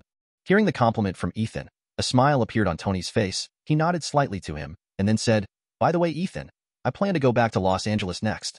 What are your arrangements? Will you be with me, or? I won't be with you. Ethan shook his head, with a trace of nostalgia flashing in his eyes. It's been a while since I left home, and my family must have been waiting impatiently. Now it's time for me to go back. Is this so? Hearing that Ethan had made up his mind to leave, Tony felt a trace of reluctance in his heart, but he still didn't say anything. He nodded lightly and said with a smile, In that case, I'll use my special plane to take you back. It's faster this way. There's no need for this. Before he could refuse, Tony waved his hand and said with a relaxed look, you don't have to be polite to me. Besides, it's not like I can't go back here. I still have an old friend here in New York. If you want to go back, just talk to him. Just borrow his special plane to go back. 0. Please give me flowers. After saying that, without giving him a chance to continue speaking, Tony immediately ordered Happy to drive them towards the airport quickly. Seeing this, although Ethan's face was very helpless, he did not continue to refuse. Soon, the group arrived at the airport, and Tony got out of the car. After watching the other party get on the plane and watch the plane take off slowly, he planned to leave and return. As soon as he turned around, Tony seemed to suddenly remember something. He turned to Pepper and said, by the way, Pepper, please look for Ethan's address and see if there are any difficulties at their home. Provide some help, got it? 0 clear. Pepper nodded and agreed. After saying this, Tony finally relaxed, stretched out, and said lazily, then I'll have nothing to do here. I finally got out of that hellish place, and now I can finally have a good rest. Rest? Let's go. It's time to go home. With that said, Tony immediately planned to leave. Looking at Tony's back as he was about to leave, Pepper subconsciously showed a trace of doubt on his face. Then do we need to book a flight now? Need not. Tony waved his hand and said with a relaxed look, this is that guy's territory, don't worry. Someone will help me arrange everything. As soon as he finished speaking, the next moment, the roar of an engine suddenly came from the distant sky. Then, under the watchful eyes of the 3 people, a small plane slowly landed in front of the 3 people. Immediately afterwards, a group of burly men in suits and leather shoes got off the plane one after another and came to Tony, saying because of his voice, Mr. Tony, let's take you home. Thank you for your hard work. Tony nodded calmly, then turned around and greeted the somewhat dazed Pepper. What are you waiting for? Come up here. Pepper woke up with a start and followed Tony towards the front with a confused look on her face. Chapter 266, Part 1. The day after Tony came home, after working overtime all night, and with the joint efforts of countless reporters, as soon as people opened their eyes the next day, they were enveloped in overwhelming news. Hashtag after a week, Tony returns safely. Hashtag Tony Stark holds a press conference. Hashtag shock. Tony announced at the reception that the Stark Group's weapons production department will be permanently closed from now on. Whether it's newspapers, radio, or news, all media channels are occupied today by Tony's safe return and what we said at the reception. And when they heard that Tony had decided to close the weapons production department, the whole world was shocked in an instant. While people were shocked, they also started heated discussions about it. In the end, this discussion even became more and more intense. As this heat continues to rise, it is inevitable that this incident will also have a huge 860 impact on the Stark Group. The day after things started to spread. After a day of fermentation, as soon as the stock market opened that morning, Stark Group's stock took a big dive, and the stock price plummeted. In just a few hours, the stock price has already fallen by about 20%, and this is just the beginning.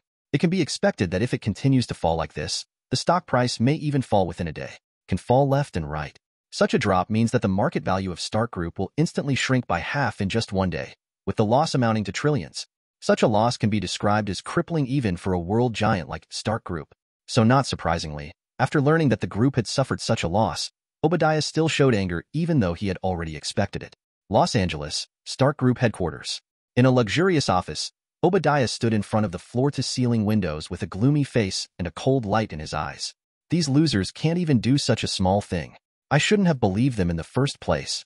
Just half a month ago, Obadiah, who had long been eyeing the Stark Group, approached an organization called the 10 Commandments and paid hundreds of millions in remuneration before finally reaching a cooperation with the other party. The content of the cooperation is also very simple. That is, Obadiah will use an excuse to let Tony go to Afghanistan, thereby creating an opportunity for them to kill Tony.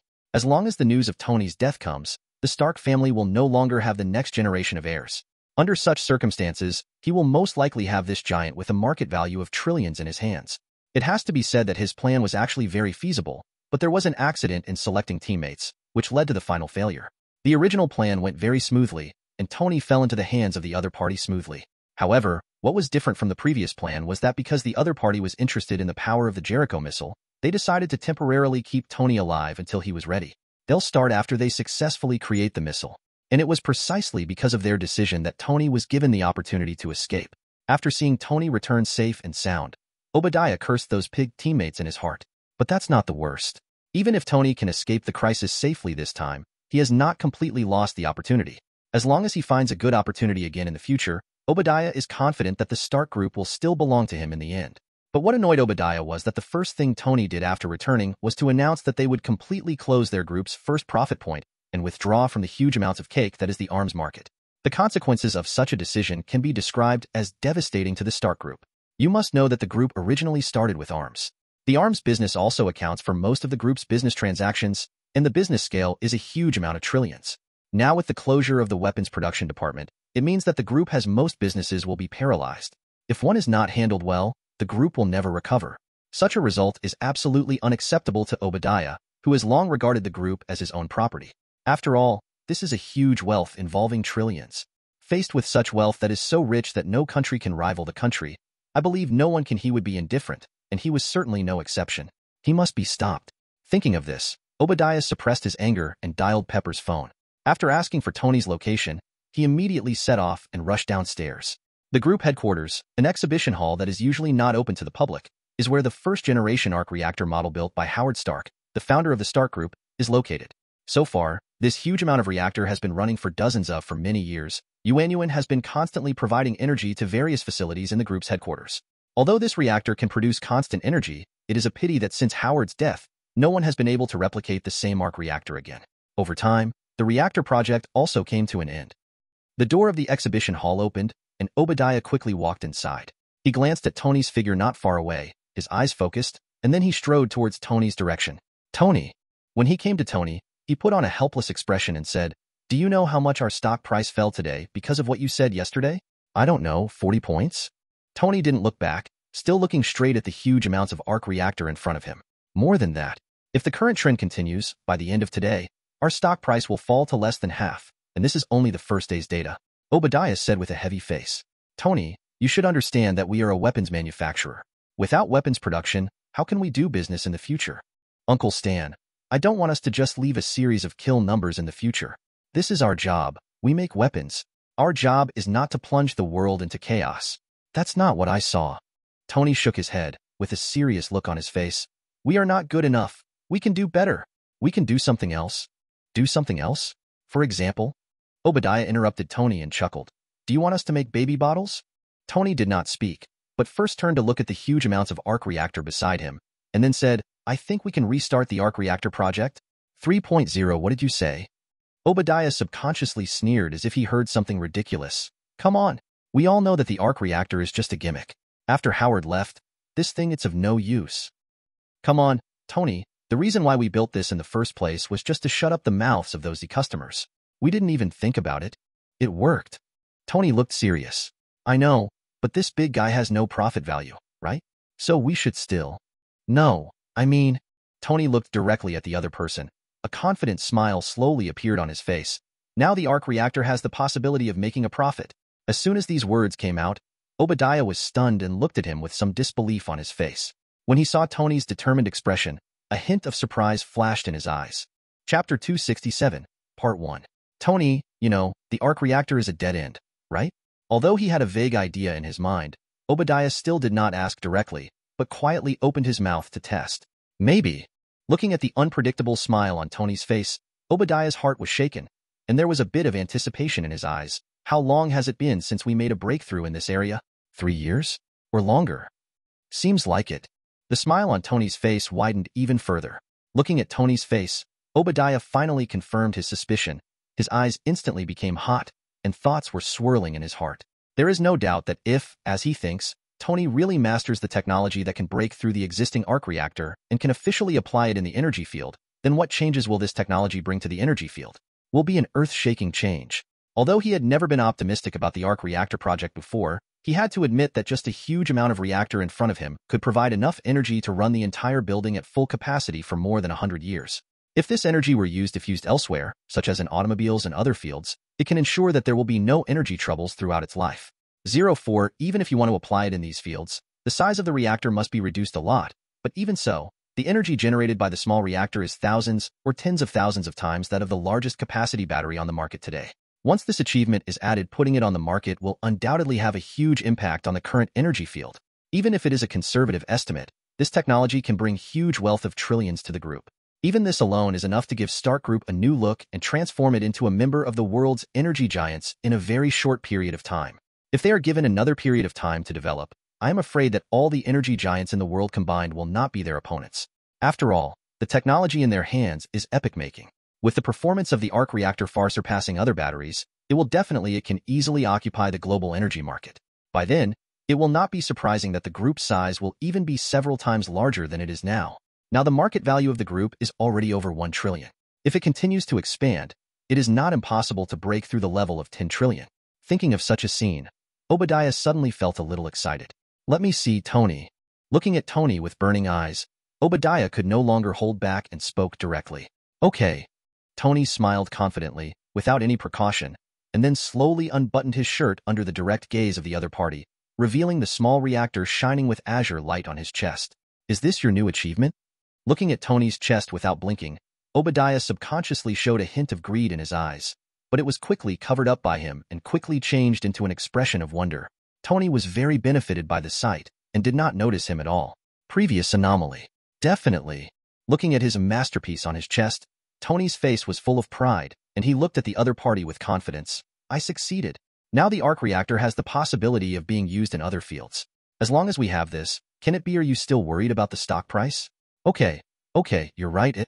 With a smile on his face, Obadiah stretched out his hand to tie the buttons on Tony's chest, hiding the arc reactor on Tony's chest again, and then gently patted his shoulder and said, But listen, Tony, we're on the same team, okay? As long as we work together, there's nothing we can't do. Just like your father and I did back then. I know. Tony also looked at the other party seriously. I'm sorry that I announced that decision without discussing it with you. But if I tell you, you may not do it, Tony. Listen, don't do that kind of thing again, okay? You can leave these things to me. Obadiah interrupted him and said with a serious face, We are going to start playing another game now. We are going to be under a lot of pressure, so I want you to promise to keep a low profile. Do you understand? After looking at the other person for a long time, Tony finally shrugged helplessly. Okay, Uncle Stan, I'll do whatever you want. Hearing this, Obadiah's face returned to its original smile. Thinking of the results Tony had just shown him, he suddenly became extremely hot. After appeasing Obadiah's side, Tony finally felt free, returned home, and began to prepare for the next move. Because the time and conditions in the cave were very limited before, even if Tony successfully made a small reactor, the reactor did not reach the optimal value in his mind in terms of technology and capacity, so now he has started to remake it. One's thoughts. Fortunately, all the tools and materials are now available in his mansion, so after a few hours of work, Tony built a brand new small reactor. However, although the new reactor has been made, in order to successfully replace it, it is not enough for him to rely on himself. He must have another person to help him, just like he also relied on Ethan to succeed in the cave. Replace it. Without thinking too much, Tony immediately called Pepper over and asked her to help him change it. After arriving at Tony's mansion, although she was surprised that such an object suddenly appeared on Tony's chest, Pepper quickly calmed down and quickly stepped forward to help. After a lot of work, under Tony's guidance, Pepper finally succeeded in replacing the new reactor. Looking at Tony, who was finally safe and sound, Pepper couldn't help but secretly breathed a sigh of relief. Are you okay, Cho? Don't worry, you won't die yet. Tony collapsed on the ground and breathed out in a hurry.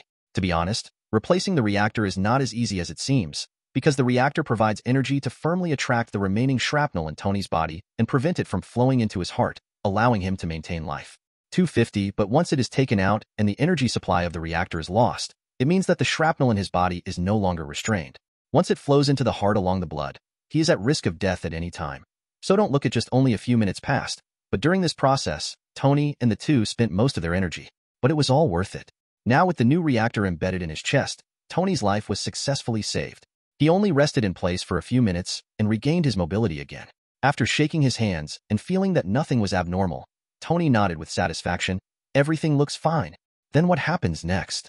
After regaining his mobility, Tony refused to stop at all and immediately entered into working mode. Looking at Tony's busy back, Pepper looked at the replaced old reactor in his hand and subconsciously asked, Tony, what should we do with this reactor? That one is no longer of use to me. Destroy it, came Tony's nonchalant voice. Do you want to destroy it? Pepper thought for a while, but finally did not do that.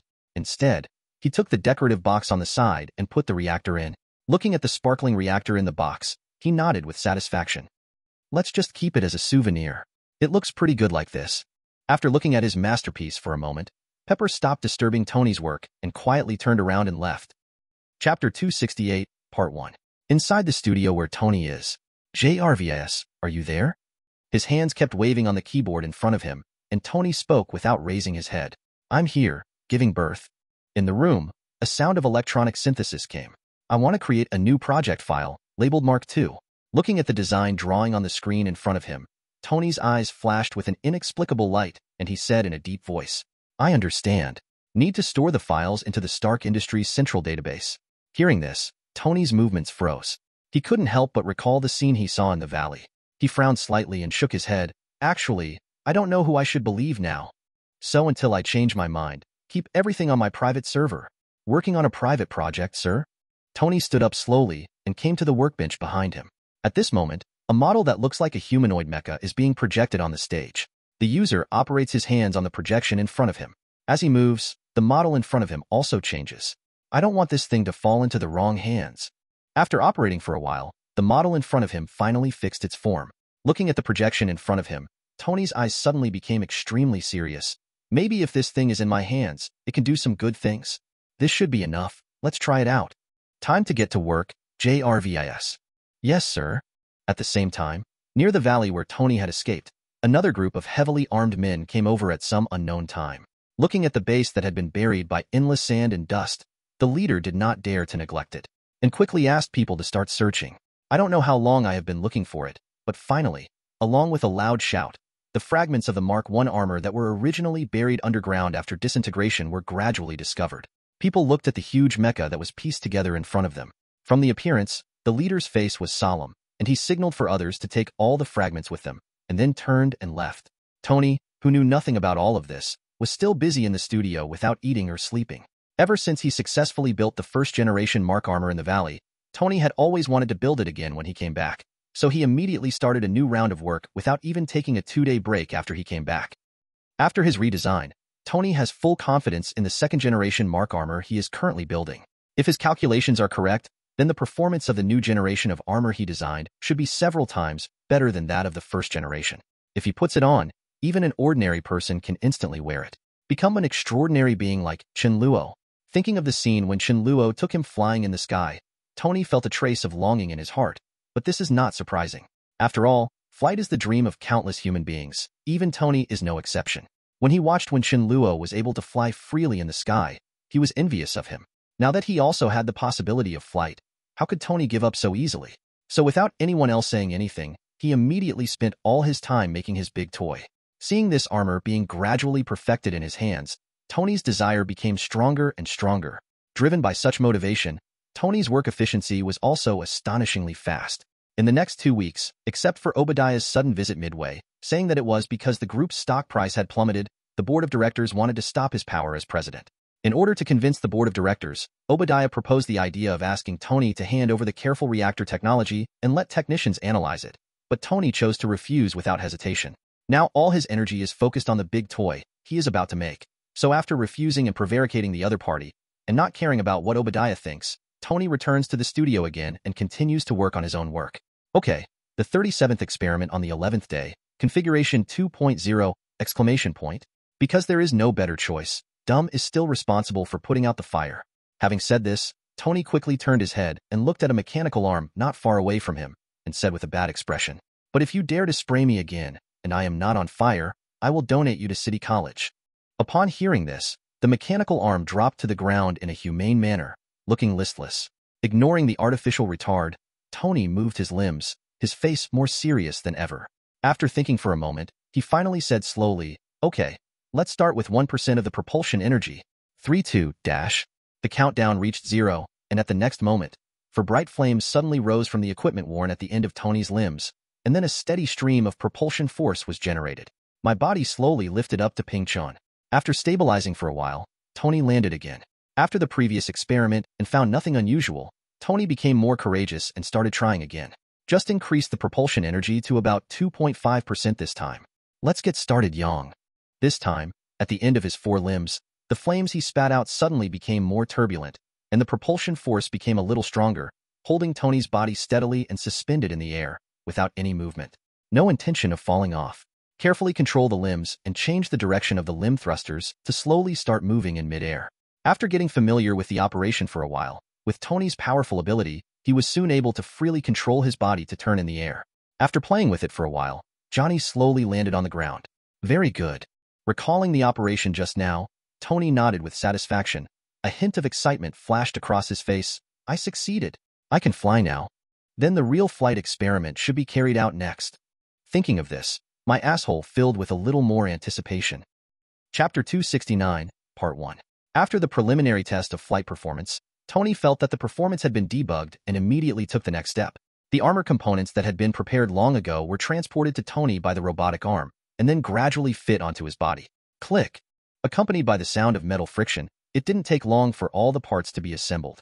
What appeared in the room at this moment was a humanoid mechanical armor that was covered with silver-white metal armor and was about 1.9 meters tall.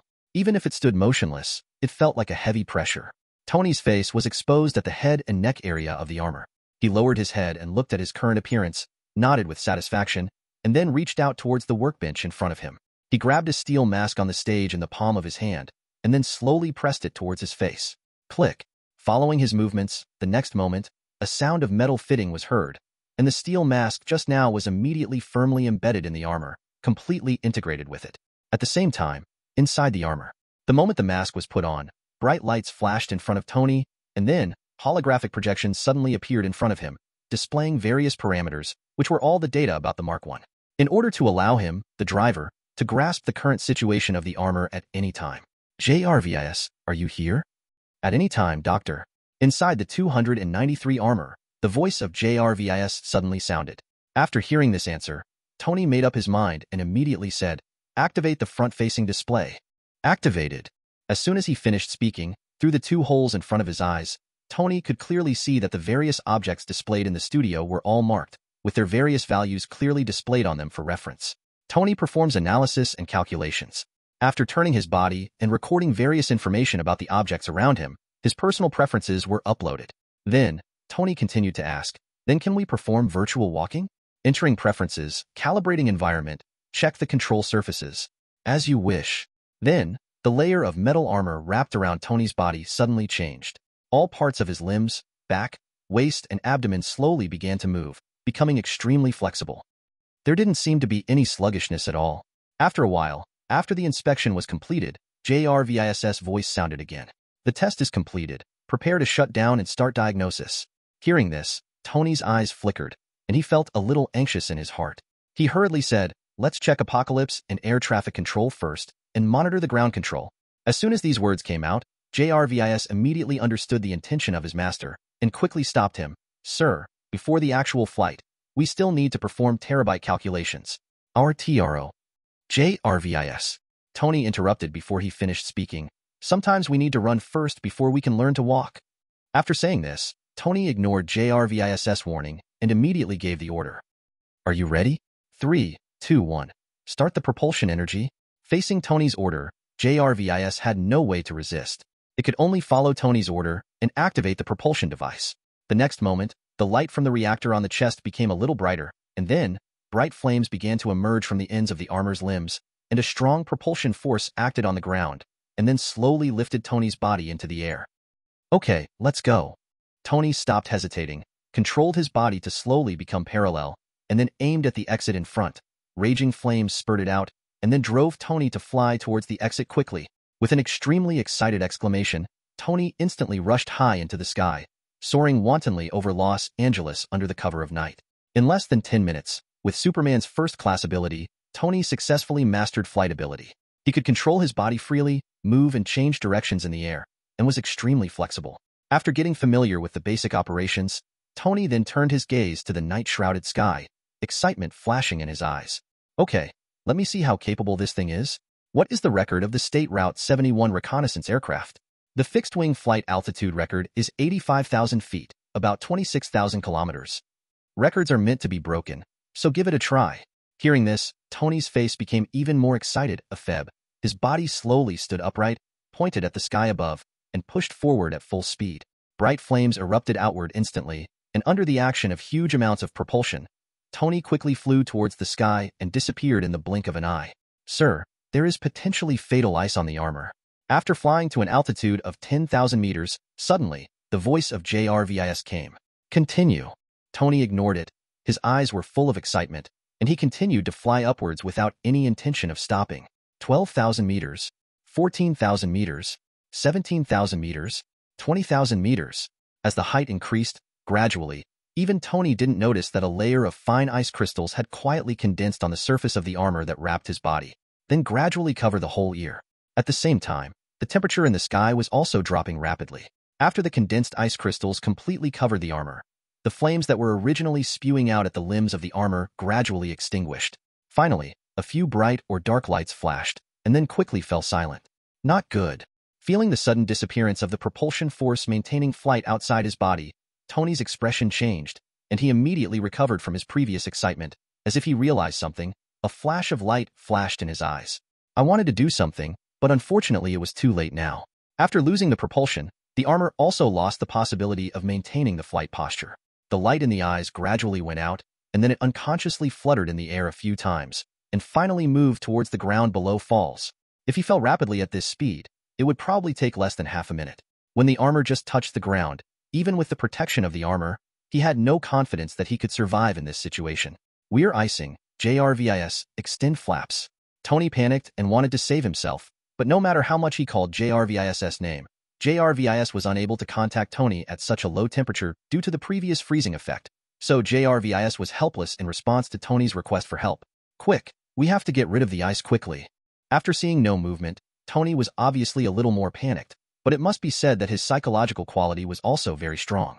After realizing that JRVIS was unable to provide help, Tony immediately took action himself and groped on the surface of the armor for a while, and then successfully found the water removal button. After gently twisting the button, the armor suddenly shook, and a large number of condensed ice crystals were instantly dispersed and fell off Tony's body. Without the restraints of these ice crystals, the eyes that had been extinguished on the display shelf suddenly lit up, the holographic projection in the mask reappeared, and various functions that had originally stopped running gradually resumed operation. So, at the critical moment when Tony was about to fall, the power system on the armor finally started. Flames spurted out from the limbs again, and the strong propulsion force sounded. Under Tony's efforts, the battle finally came to a halt. Half empty. Oh, when the crisis was over, Tony shouted excitedly, and continued to fly in a circle over the city before heading towards the base. Chapter 270, Part 1. It seems that the problem of armor easily freezing in high-altitude environments still needs to be solved. After returning to the studio and taking off his armor, Tony walked forward while thinking about the problem. Just when passing by the workbench nearby, Tony suddenly stopped. What's this? Looking at the items wrapped in oil paper that had been placed on the stage at some point, Tony's eyes flashed with curiosity, and he stepped forward and slowly opened it. This is... After opening the package and looking at the decorative box containing the first-generation reactor, Tony reacted instantly and shook his head with a smile. A beautiful figure could not help but appear in his mind, and his heart was filled with warmth. Placing it solemnly in a small secret compartment in the studio, Tony kept moving and threw himself into work again. For the record, the main sensor gradually becomes sluggish above 40,000 feet. Case pressurization is an issue, and I think icing will be a significant factor. Be observant, Doctor.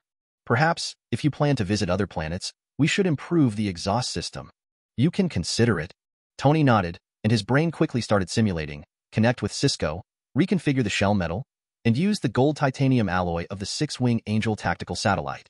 With the properties of this alloy, it should be able to ensure that the shell will not be damaged, so as not to affect the power-to-weight ratio, understand? Yes. JRVIS replied, then asked, do I need to render as proposed? Perform your best. Afterwards, Tony watched the news on TV while waiting for the rendering results of JRVIS. After a while, the voice of JRVIS came. Sir, it's ready. Hearing this, Tony's eyes were immediately drawn back to the screen. However, when he saw the rendering results of JRVIS on the screen, Tony frowned subconsciously. JRVIS, isn't this color a bit too ostentatious? Obviously, Tony was a little dissatisfied with JRVIS, turning his armor into a golden color. According to analysis, this color is more in line with your low-key personality. Rolling his eyes, Tony glanced at the black and red antique car in front of him. Looking at the body of this classic car, Tony's eyes suddenly lit up. An idea suddenly came to mind. Let's try adding ignition red to the armor first. It does look a lot more low-key this way. Not long after, the rendering was completed again. What appeared in front of Tony at this moment was a body of red and gold. Except for the head and limbs, which were rendered gold, most of the rest were wrapped in red, which looked very attractive. I like this color, let's paint it. Tony nodded with satisfaction and ordered. Start automatic assembly. Estimated completion time, 5 hours. Are there 5 hours left? Tony couldn't help but look at the TV screen in front of him. Looking at the content broadcast on the screen, Tony's heart moved, and he suddenly had an idea. Then work hard. I'll go out first. In front of a huge and luxurious hotel in Los Angeles, with the roar of an engine and countless screams from the audience, Tony slowly walked out of the car. Looking at the lively scene in front of him, Tony glanced at it, determined the direction, and then walked forward quickly. Weapons manufacturing is only a small part of Stark Industries, and our work with the fire rescue community. In the crowd, Obadiah, who was talking to reporters, heard the screams from the crowd. A trace of doubt flashed in his eyes. He subconsciously turned his head and looked to one side. However, when he saw clearly who was coming, his expression suddenly froze, the gloomy look in his eyes flashed away, and then he quickly regained his composure. "Hey, Tony, why are you here?" He showed a very natural smile, opened his hands, hugged Tony who came to him, and said hello. "I don't even know what's going on in the world. I came to my own party without an invitation." If he hadn't happened to see the content of this party on TV, Tony might have been kept in the dark. Hearing this, Obadiah smiled and said, "Look at you, what a surprise. I thought you had other things to do." "Zero, please give me flowers." After a few simple explanations, fortunately Tony didn't care much about it, so he quickly put it behind him. "Business first, we'll see you inside." After saying that, Tony planned to head towards the party door. Just after he had taken a few steps, Obadiah suddenly remembered something and quickly reached out his hand to stop him. He whispered, "Hey, take it easy and do unnecessary things. It took a lot of effort for me to do it. The board is appeased. Don't worry, I'm just here to have fun. I won't cause any trouble." Giving the other party a reassuring look, Tony quickly turned around and left. Arriving at the party, Tony had just ordered a glass of wine. While he was standing there looking for something, Phil Coulson, who had been waiting for a long time, immediately seized the opportunity and immediately stepped forward to talk. "Mr. Stark." Being attracted by this voice, Tony looked over subconsciously. When he saw the person coming, a flash of understanding flashed in his eyes. "Oh, you are the agent of that, or so-and-so bureau." Phil Coulson, agent, affiliated with the Strategic Homeland Defense Offensive and Logistics Support Agency. "Gee, I think you need to come up with a new name. Many people say that." Phil Coulson responded with a smile, "Mr. Stark, I know it must be difficult for you now."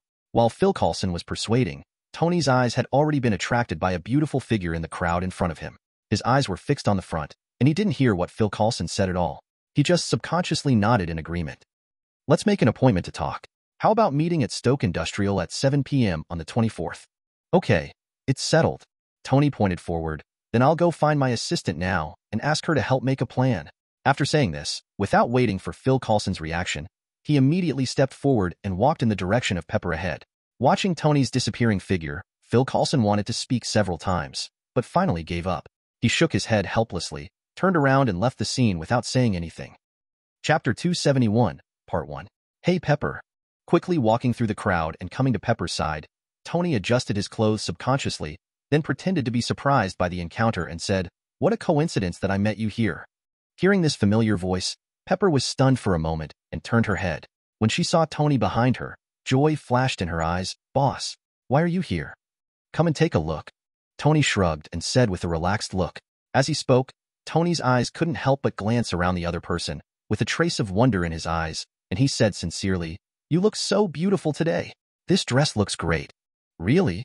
A smile appeared on Pepper's face. "This is my birthday present today." Speaking of this, Pepper paused, looked at Tony in front of her, and said softly, "You gave it to me." "Oh, then my taste is really right." A light flashed in Tony's eyes, and he immediately recalled it. Pepper had told him about her birthday before he left, but at that time he was busy selling Jericho missiles, so he couldn't choose a gift for her. In the end, he simply let Pepper choose by herself.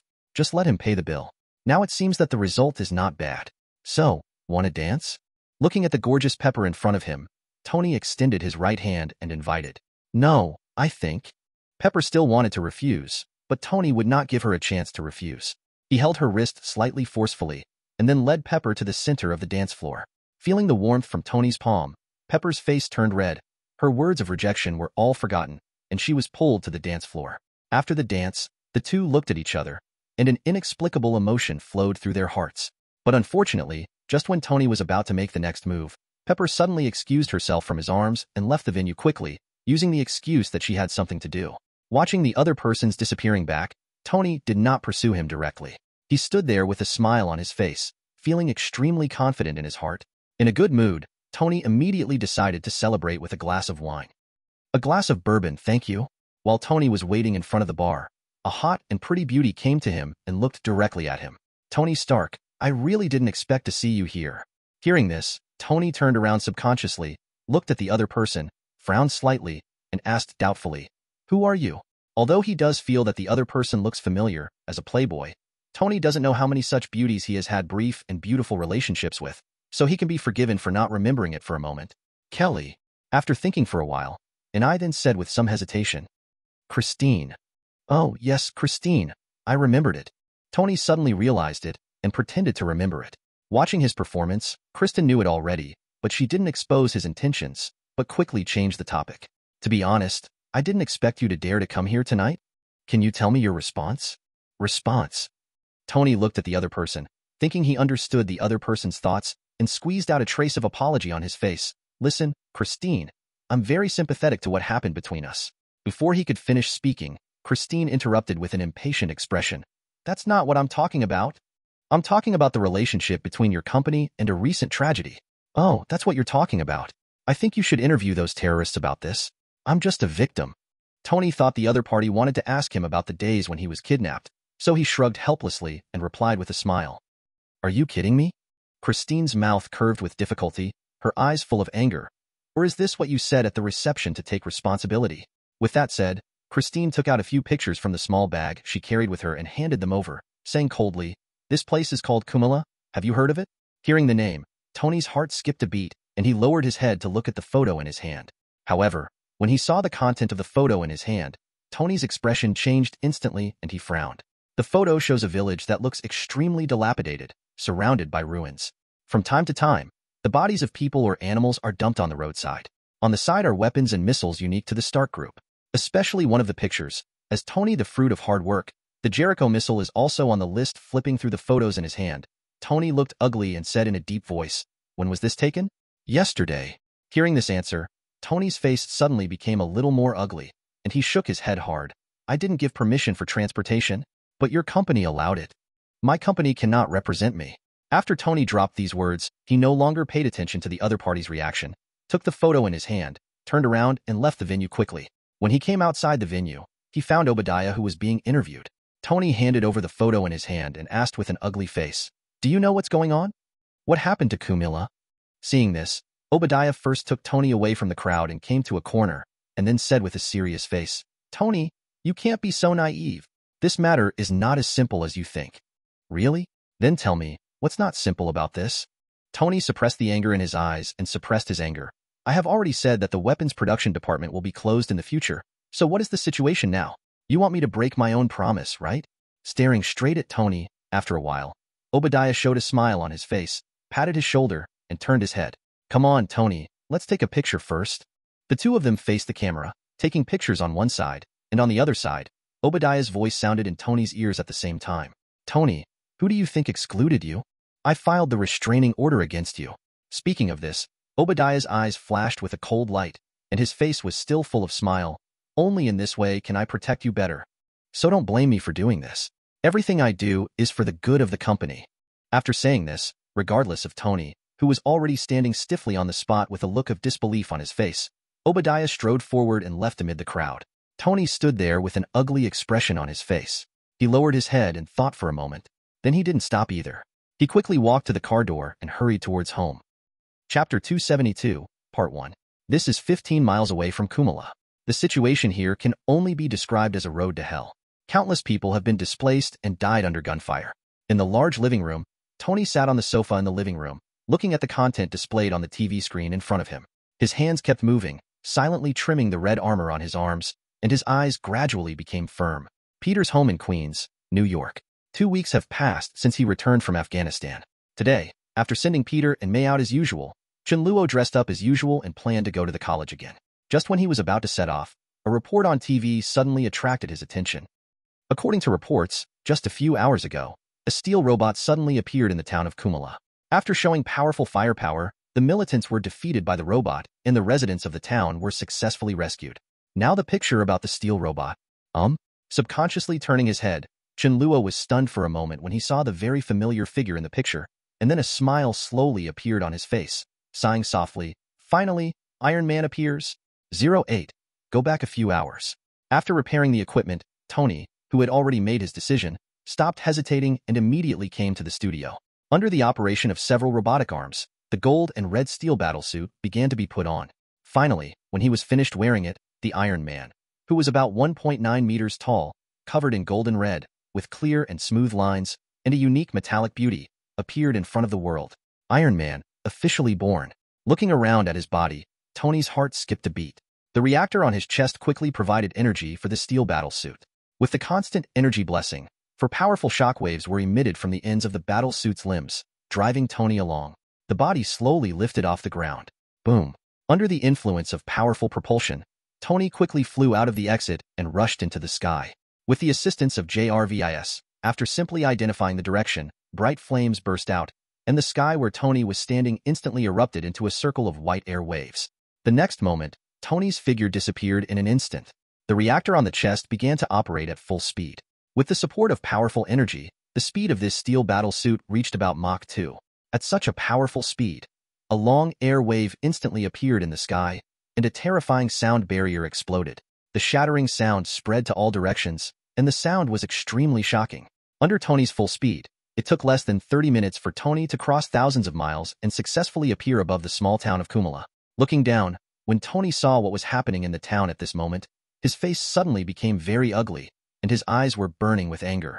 At this moment, on the ground below, a group of well-equipped militants were searching the surrounding houses from house to house. After a while, the residents of the houses were driven out one after another. They were then loaded into a vehicle parked in front, seemingly transporting these people to a certain place. Definitely, there were some people who resisted, but facing the heavily armed group of militants, they had no room for resistance at all. When they saw someone showing signs of disobedience, they immediately pulled the trigger without hesitation. Not good.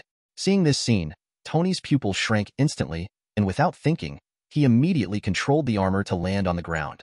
Boom. At the critical moment when the opponent pulled the trigger, Tony fell from the sky and was instantly in front of the opponent. At the same time, gunshots rang out instantly, bullets shot out, and immediately landed on the steel battlesuit in front of them. What a coincidence! The bullet turned back and landed on the opponent. After receiving this heavy blow, the opponent froze, his eyes instantly lost their luster, and he immediately fell to the ground. Tony kept moving, and his hands suddenly lit up, aiming at the other people beside him who were still looking confused, and instantly launched an attack. The powerful shockwave burst out and landed on them before the opponent could react. After receiving this heavy blow, the opponent instantly flew backwards for several meters, fell to the ground, and made no sound anymore. Before they could take precautions, Tony knocked down several people in an instant. He watched his companions fall down one by one. Only then did the others react, shouting in horror and shouting words with unknown meanings. Subconsciously raised the weapon in his hand, pointed it at Tony's figure without hesitation, and then pulled the trigger. Bang, bang, bang. Bright flames emerged from the muzzle of the gun, and countless bullets poured out towards Tony in an instant. However, to Tony now, their attack was no different from scratching an itch, except that it left traces of metal on the steel battlesuit. The scratched marks will have no other impact. Completely ignoring the opponent's scraping-like attack, Tony kept waving his hands, and the powerful shockwave sounded again. Under Tony's attack, the opponent did not react at all, and was instantly knocked to the ground. Seeing this scene, the remaining people were immediately frightened, and their eyes were full of panic. Now that the weapons in their hands were ineffective against this steel monster, and watching their companions fall one by one, their hearts were filled with fear. Just when they were at a loss, someone finally turned their attention to the people who were arrested next to them. Looking at these people, some people seemed to have grasped a life-saving straw, and hurriedly pointed their weapons at these people. Looking at Tony with eyes full of threats. Seeing the movements of this group of people, Tony's movements froze. He did not choose to continue taking action, but slowly lowered his hands, as if he had given up resistance. Seeing this, everyone who was originally nervous suddenly breathed a sigh of relief. However, just as they relaxed a little, Tony made another move. The armor parts on the shoulders suddenly rose up, revealing the dense bullet holes in them. Then, dozens of bullets were fired instantly, hitting their bodies immediately before they could react. Under the precise calculation of JRVIS, the bullets did not deflect at all, and 987 all hit the bid. After dealing with these people, Tony grabbed the leader who was hiding behind the wall and threw it on the ground. He left behind a sentence, "I'll leave him to you," then turned around and soared into the sky, disappearing from everyone's sight in an instant.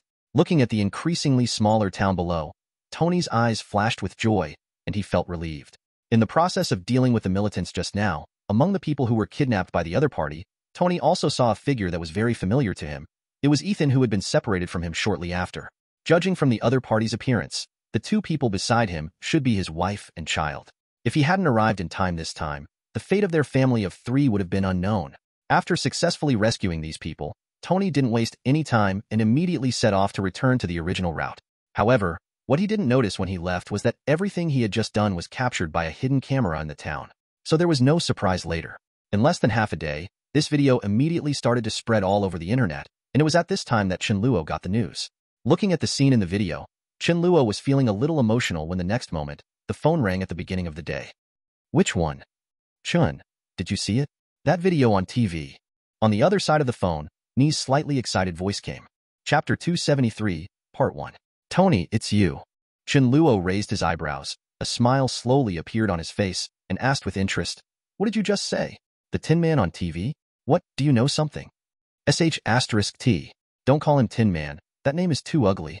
Tony complained on the other end of the phone. "Listen, Chen, I just thought of a good name. Iron Man. How does this name sound? Does it make sense? It took me more than 2 hours to think of this. I think this name is good and suits me very well. I will use this name from now on." Listening to Tony's chattering voice, Chen Luo had no choice but to interrupt. "Wait, Tony, so you mean the Iron Man on TV? Iron Man is you, right?" "That's definitely," Tony said with a proud look on his face. "Besides me, who else do you think has the ability to build such a set of steel armor?" "That's true," Chen Luo agreed with a smile. "Except for you. No one wants to dye the armor into that color. What do you know, that round shape?" The two chatted for a while, then Chen Luo looked up at the time and said helplessly, "Hey, Tony, do you have anything else to do? I have to go out on a date, but I don't have time to listen to you bragging about your armor." "It's actually not a big deal." Hearing this, Tony stopped boasting, remained silent for a moment, and then said in a deep voice, "Sean, I need your help with something here. It's about Obadiah. He told Chen Luo the other party's actions in recent days, as well as what the other party said to him last night. After saying this, Tony's tone unconsciously became more serious. "So I hope you can help me investigate Obadiah. I want to know what actions he has taken during this period." Now that Tony has been issued a restraining order by the board of directors, he doesn't say whether he can receive the news from the company. Even if he wants to return to the company, he needs permission.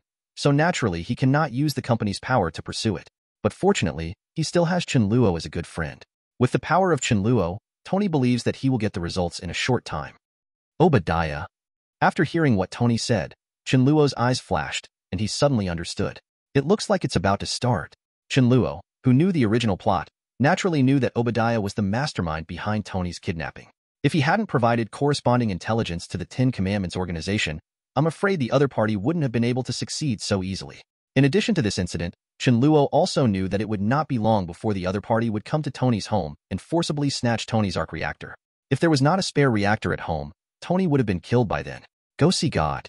Now that he remembered this, Chen Luo would not just watch Tony fall into danger, so after thinking for a moment, Chen Luo spoke again. "I understand. I will arrange for someone to investigate, but according to what you said, there may be something wrong with Obadiah. I think it's better for you to be careful. I think you'd better not let him go to your home during this period. If he really has other ideas, then you will be in danger. Don't worry, I'll be fine." On the other side of the phone, Tony curled his lips in disapproval and didn't take Chen Luo's words to heart at all. In his opinion, what Chen Luo just said was a bit alarmist. Although he also admitted that he and Obadiah had some conflicts now, they were all issues related to the company's development. If because of this, he thought that Uncle Stan, who had watched him grow up, would hurt him, Tony was the first to not believe it. What he is thinking now is to ask Chen Luo to help investigate the other party's recent actions, and then find loopholes in it, which can help him regain control of the company. As for Obadiah, Tony believes that as long as he can regain his power, the other party will no longer be able to do any small tricks behind his back. Hearing Tony's tone, Chen Luo instantly understood that the other party didn't take his words to heart at all, and shook his head helplessly. Chen Luo, who knew this guy's character very well, naturally knew that it would be extremely difficult for him to believe his words without any concrete evidence. So Chen Luo did not persuade further, but took a step back and said, "Okay, but remember, if anything happens in the future, don't forget to call me." I know. "Okay, if there's nothing else, I'll hang up first." After hanging up the phone and recalling Chen Luo's warning just now, Tony smiled and shook his head. This guy is really more verbose than my dad. Tony, who didn't think he would be in any danger, was about to go back to work, but the moment he turned around, Tony paused, thought for a while, and finally spoke. JRVIS. I'm here, sir. Help me put Chen's phone number in the emergency contact list. Yes, sir. After doing all this, Tony's eyes flashed and he murmured, the next step is to see what news Pepper and Chen can find. Hopefully find some useful information. Before asking Chen Luo for help, Tony had already asked Pepper to go to the company to check some information. It has been a while now, and if everything goes well, he should be back soon. Hope everything goes well. Tony sighed softly, and then just when Tony was about to turn around and head to the studio to continue improving his armor, suddenly, a doorbell rang outside the door. Huh? Are you back so soon? Hearing this voice, Tony's eyes lit up, his steps paused, and then he turned and walked towards the door. On the other side, hearing the busy signal from the other end of the phone, Chen Luo shook his head, his face full of helplessness. This guy is as confident as ever. It seems Tony is determined to suffer this loss. That's fine. I just take this opportunity to help this guy, Wang Hao, improve his memory. Although he intends to teach Tony a lesson, Chen Luo will not just watch it. Now that Tony's steel armor has been developed, it is not far away that Obadiah will take action. In order to ensure Tony's safety, Chen Luo planned to leave for Los Angeles immediately after his date with Chen, believing that with him taking care of him, Tuo Kang's life safety could also be guaranteed. Chen Luo made a decision in his mind and was about to go out. However, just as he got into the car, a rapid ringing of the phone rang. Picking up the phone and taking a look, Chen Luo was stunned when he saw the name displayed on it. Tony, what's going on with you? Chen Luo asked curiously after answering the phone. Sean, help. Tony's broken voice sounded from the other end of the phone. Hearing this voice, Chen Luo blinked subconsciously and was still a little unresponsive. Chapter 274, Part 1. Wait, did Obadiah just come to see you? After being stunned for a long time, Chen Luo suddenly seemed to remember something and asked with a strange expression. There was silence for a moment, rapid breathing, and then Tony's weak voice came again. Don't talk so much yet. Come to my house quickly. Otherwise, it will be too late. Well, after hearing this, Chen Luo immediately confirmed what he was thinking and couldn't help but feel a little funny. He really didn't expect that he had just reminded the other party, but the next moment it became a reality. Tony used to look nonchalant before, but the retribution came so quickly, and his strength explained to him what a precise slap in the face means. However, Tony was indeed in danger now, so Chen Luo had no intention of making fun of him. After asking the other party to wait where he was, Chen Luo hung up the phone and started taking action immediately. With a thought, teleportation ability is activated again. Using the ability to teleport in a hurry, Chen Luo arrived at his destination in just a few minutes. Arriving at the living room, Chen Luo swept his eyes and instantly spotted Tony, who was slumped on the ground with a pale face. Seeing the other party's appearance at this moment, Chen Luo was heartbroken and quickly came to the other party's side. Tony, how are you? Hearing Chen Luo's voice, Tony perked up, stretched out his hand and pointed to the cupboard not far away, and heard a faint voice. There's a spare reactor there. I'll bring it over. Chen Luo nodded, waved his hand, and purple-red energy appeared instantly. He opened the cabinet in the air. Chen Luo saw the packaging box containing the reactor at a glance. He stretched out his hand gently, and the reactor flew out instantly and came to Chen Luo in hand. Afterwards, under Tony's instructions, Chen Luo accurately installed the small reactor on his chest. The moment the reactor was successfully embedded, a blue light suddenly lit up from his chest. As the reactor was activated again, the shrapnel that had been rushing towards Tony's heart was absorbed by the reactor again, and Tony was finally out of danger.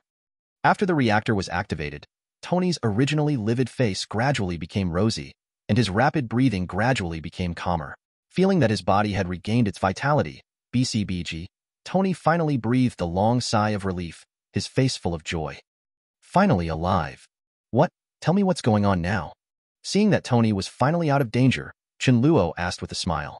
Don't mention it. Tony's face darkened, as if he was remembering something, and anger rose in his heart.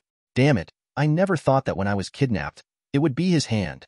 Recalling what the other party had admitted to him not long ago, Tony's heart was filled with anger and at the same time, he was also filled with deep sorrow. After all, after his parents died in an accident, he regarded them as his only relatives. Now being stabbed in the back by his own relatives, one can imagine how painful and depressed Tony felt. But his depression only lasted for a while. Suddenly, as if he thought of something, his face suddenly changed and he subconsciously said, No, Pepper is in danger. He has not forgotten that he asked Pepper to go to Obadiah's office to steal confidential documents, and when the other party came here to snatch his reactor, it was obvious that the other party had also discovered Pepper's little tricks in order to prevent his secrets from being leaked. Obadiah will never let Pepper go. Thinking of this, Tony felt extremely anxious, turned his head, looked at Chen Luo seriously and said, Chen, I still need your help with something? Do you want me to help you keep Pepper safe? Before he could speak, Chen Luo understood what Tony meant without any hesitation and immediately nodded in agreement. Leave it to me, Pepper will be fine. Speaking of this, Chen Luo's eyes flashed and he said with great interest, but if you want to protect Pepper's safety, the best solution is to deal with Obadiah. What do you think? You need my help to deal with this trouble? Leave this to me. Tony shook his head and said with firm eyes, it's time for me to come to an end with him. Is that so? Chen Luo smiled, patted his good friend on the shoulder, and his expression gradually became serious. Then it's up to you, Iron Man. At the same time, on the other side, after leaving with the files copied from Obadiah's office computer, Pepper happened to run into Phil Coulson, who came to see him at this time. When he saw Pepper going downstairs, Phil Coulson stood up immediately. Miss Potts, we made an appointment.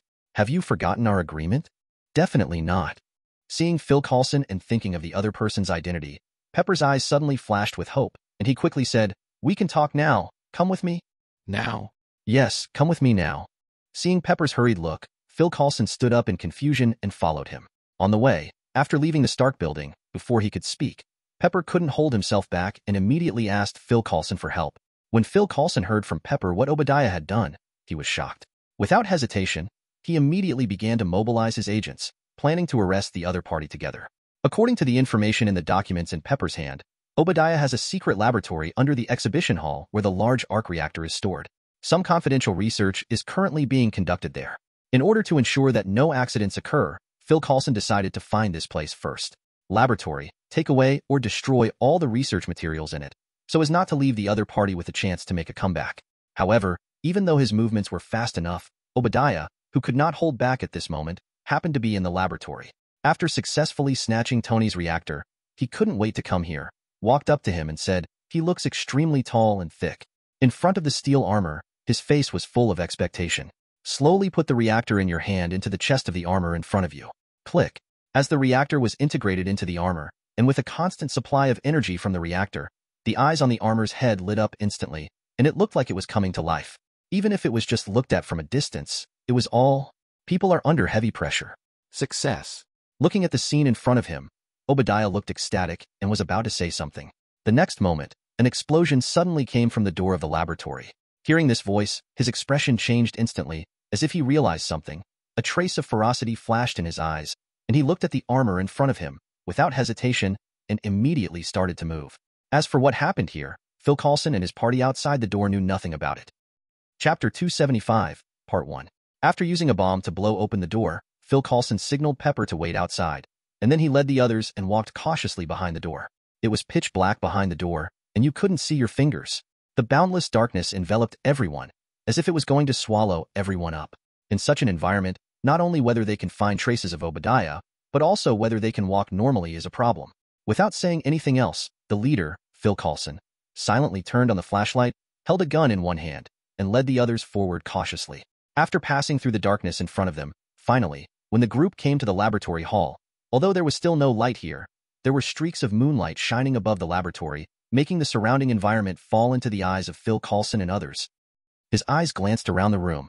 Suddenly, Phil Coulson's eyes froze, and he looked somewhere. Less than a few meters behind him, with a height of about 2.5 meters, a humanoid armor covered with thick steel suddenly appeared in front of him. Even if it is just standing here quietly now, it can give people a heavy feeling. The sense of oppression. Looking at the humanoid armor in front of him, Phil Coulson suddenly became wary and moved slowly towards the armor. Arriving in front of the armor, Phil Coulson looked up and down, his eyes full of solemnity. Although he knew that there were secrets in this laboratory through the hard drive provided by Pepper, he was still a little surprised when he saw the armor. He never expected that the other party would have such a trump card. Just looking at the armor in front of me, its outer layer is covered with thick steel, which is enough to provide it with extremely powerful defense. Let alone whether the missile can penetrate the defense of the armor in front of me. Based on their judging from the weapons in hand now, if faced with such a defense, it would probably be difficult to cause damage to it. If the big guy in front of them can move, with their current manpower configuration, Phil Coulson has no confidence that he can compete with him. Phil Coulson also became somewhat interested in the big guy in front of him. If he could bring it back to the base and hand it over to the headquarters researchers for research, he might also make other discoveries. Thinking of this, Phil Coulson immediately decided to contact headquarters and send someone to transport the armor in front of him back. However, just when he was about to make a move, the next moment, a dazzling light suddenly lit up from the chest of the armor. Then under his shocked gaze, The armor seemed to have life and slowly revived. Click! There were bursts of metal friction sounds, and the huge metal arm slowly lifted up, condensed into a fist mark, and then aimed in the direction of Phil Coulson, slamming down hard. Not good. Seeing the other party's movements, Phil Coulson felt a warning sign in his heart. Without thinking, he immediately turned around and rushed in the direction he came from. Quick retreat. Boom. As soon as he finished speaking, a dull, loud noise came. After Phil Coulson dodged the attack of the big guy in front of him, the others clearly saw that the opponent's punch hit the steel floor under his feet, and a large hole was instantly opened in the ground by the opponent's punch, with broken iron sheets surrounding it. It's surging upwards, making people's hearts skip a beat. After realizing the lethality of the ferocious steel giant in front of them, everyone immediately turned around and ran in the direction they came from without any hesitation. Definitely, as well-trained agents, they don't just run away. While retreating, they don't forget to turn around and shoot, hoping to delay time. But unfortunately, their attacks were like scratching an itch for Obadiah, who was now wearing a steel armor. Countless bullets fell on the heavy armor, leaving streaks of metal scratches on the surface of the armor. Apart from the traces of rubbing, it will no longer have any impact, let alone hurt him. Completely ignoring the opponent's scraping attack, Obadiah laughed ferociously and controlled the armor he named Iron Overlord to chase everyone. Perhaps in pursuit of stronger strength and defense, this Iron Overlord is correspondingly weaker in speed and flexibility. This also gave Phil Coulson and others the opportunity to successfully escape. Relying on their agility and surroundings due to the constraints of the environment, they finally escaped successfully before Iron Overlord caught up with them. How's it going? What happened inside? Seeing Phil Coulson and others looking in such a mess, Pepper asked in a panic. But at this moment, Phil Coulson had no intention of saying anything to her, so he quickly pulled her and ran out of the exhibition hall. Don't try to escape. Before Pepper could react, the next moment, Obadiah's roar sounded. Click! Two huge, ferocious steel arms suddenly extended from the door. They grasped both sides of the door in front of them with their palms and tried to tear them apart, accompanied by a harsh sound of metal friction, under the shocked gaze of everyone, that the door made of steel was suddenly torn into two halves. The door that could only be entered by one person was suddenly expanded to a height of about 3 meters. Following the huge amounts of the hole, the Iron Overlord slowly walked out into the exhibition hall with heavy steps. Please give me flowers. Glancing forward, Obadiah's eyes flashed sharply, and the huge amounts of metal head looked straight in Pepper's direction, and then he controlled the armor and rushed forward without any hesitation. Goodbye, back to Bo. There are no obstacles around. Even though the Iron Overlord is not as fast as Tony's steel battlesuit, as long as it is allowed to fully charge, it is still not a problem to catch up with an ordinary person. So even if Pepper is still running away at this moment, as long as he is given a few seconds, Obadiah will have the confidence to catch up with him. Looking at the Iron Overlord who was constantly approaching her home, a trace of despair gradually appeared in Pepper's eyes. Just when she thought her home was in danger, the next moment she turned into a prostitute. There was a sudden fluctuation in the air in front of her, and then Chen Luo's figure instantly appeared in front of Pepper. Just as the Iron Overlord behind him was about to catch up with her, Chen Luo decisively reached out and grabbed the opponent's arm. With a thought, in an instant take the other person and disappear in place. The next moment, Chen Luo, Pepper, and Phil Coulson, who had taken Pepper with him to escape, all appeared on the street corner dozens of meters away from the exhibition hall. Pepper, who was originally full of despair, suddenly had a blur in her eyes. Before she could react, she saw herself appearing here instantly, staring blankly at Chen Luo's back, about to say something. Before she could say anything, Phil Coulson suddenly looked happy and said quickly, "Mr. Chen Luo?" After seeing Chen Luo's arrival, Phil Coulson was relieved. He knew very well how powerful Chen Luo was. With Chen Luo here, no matter how strong the steel monster is, it can no longer pose any threat to them. Mr. Chen Luo, that one just now? Phil Coulson was about to ask Chen Luo for help. As if he knew what he was thinking, Chen Luo waved his hand casually and said with a relaxed expression, "If you want me to help solve that trouble, forget it." As he spoke, Chen Luo slowly raised his head and looked at the sky. He is someone else's opponent, just leave it to him to solve everything. Counting the time, he should be here soon. Hearing this, a trace of doubt flashed subconsciously in Phil Coulson's eyes. Before he could ask any more questions, a bright fire flashed across the night sky in an instant, and then stopped over the exhibition hall in front of him. The flames fell straight to the ground, accompanied by a dull crashing sound, and then, a steel armor wrapped in gold and red, with a streamlined shape that looked extremely eye-catching, suddenly appeared in front of everyone.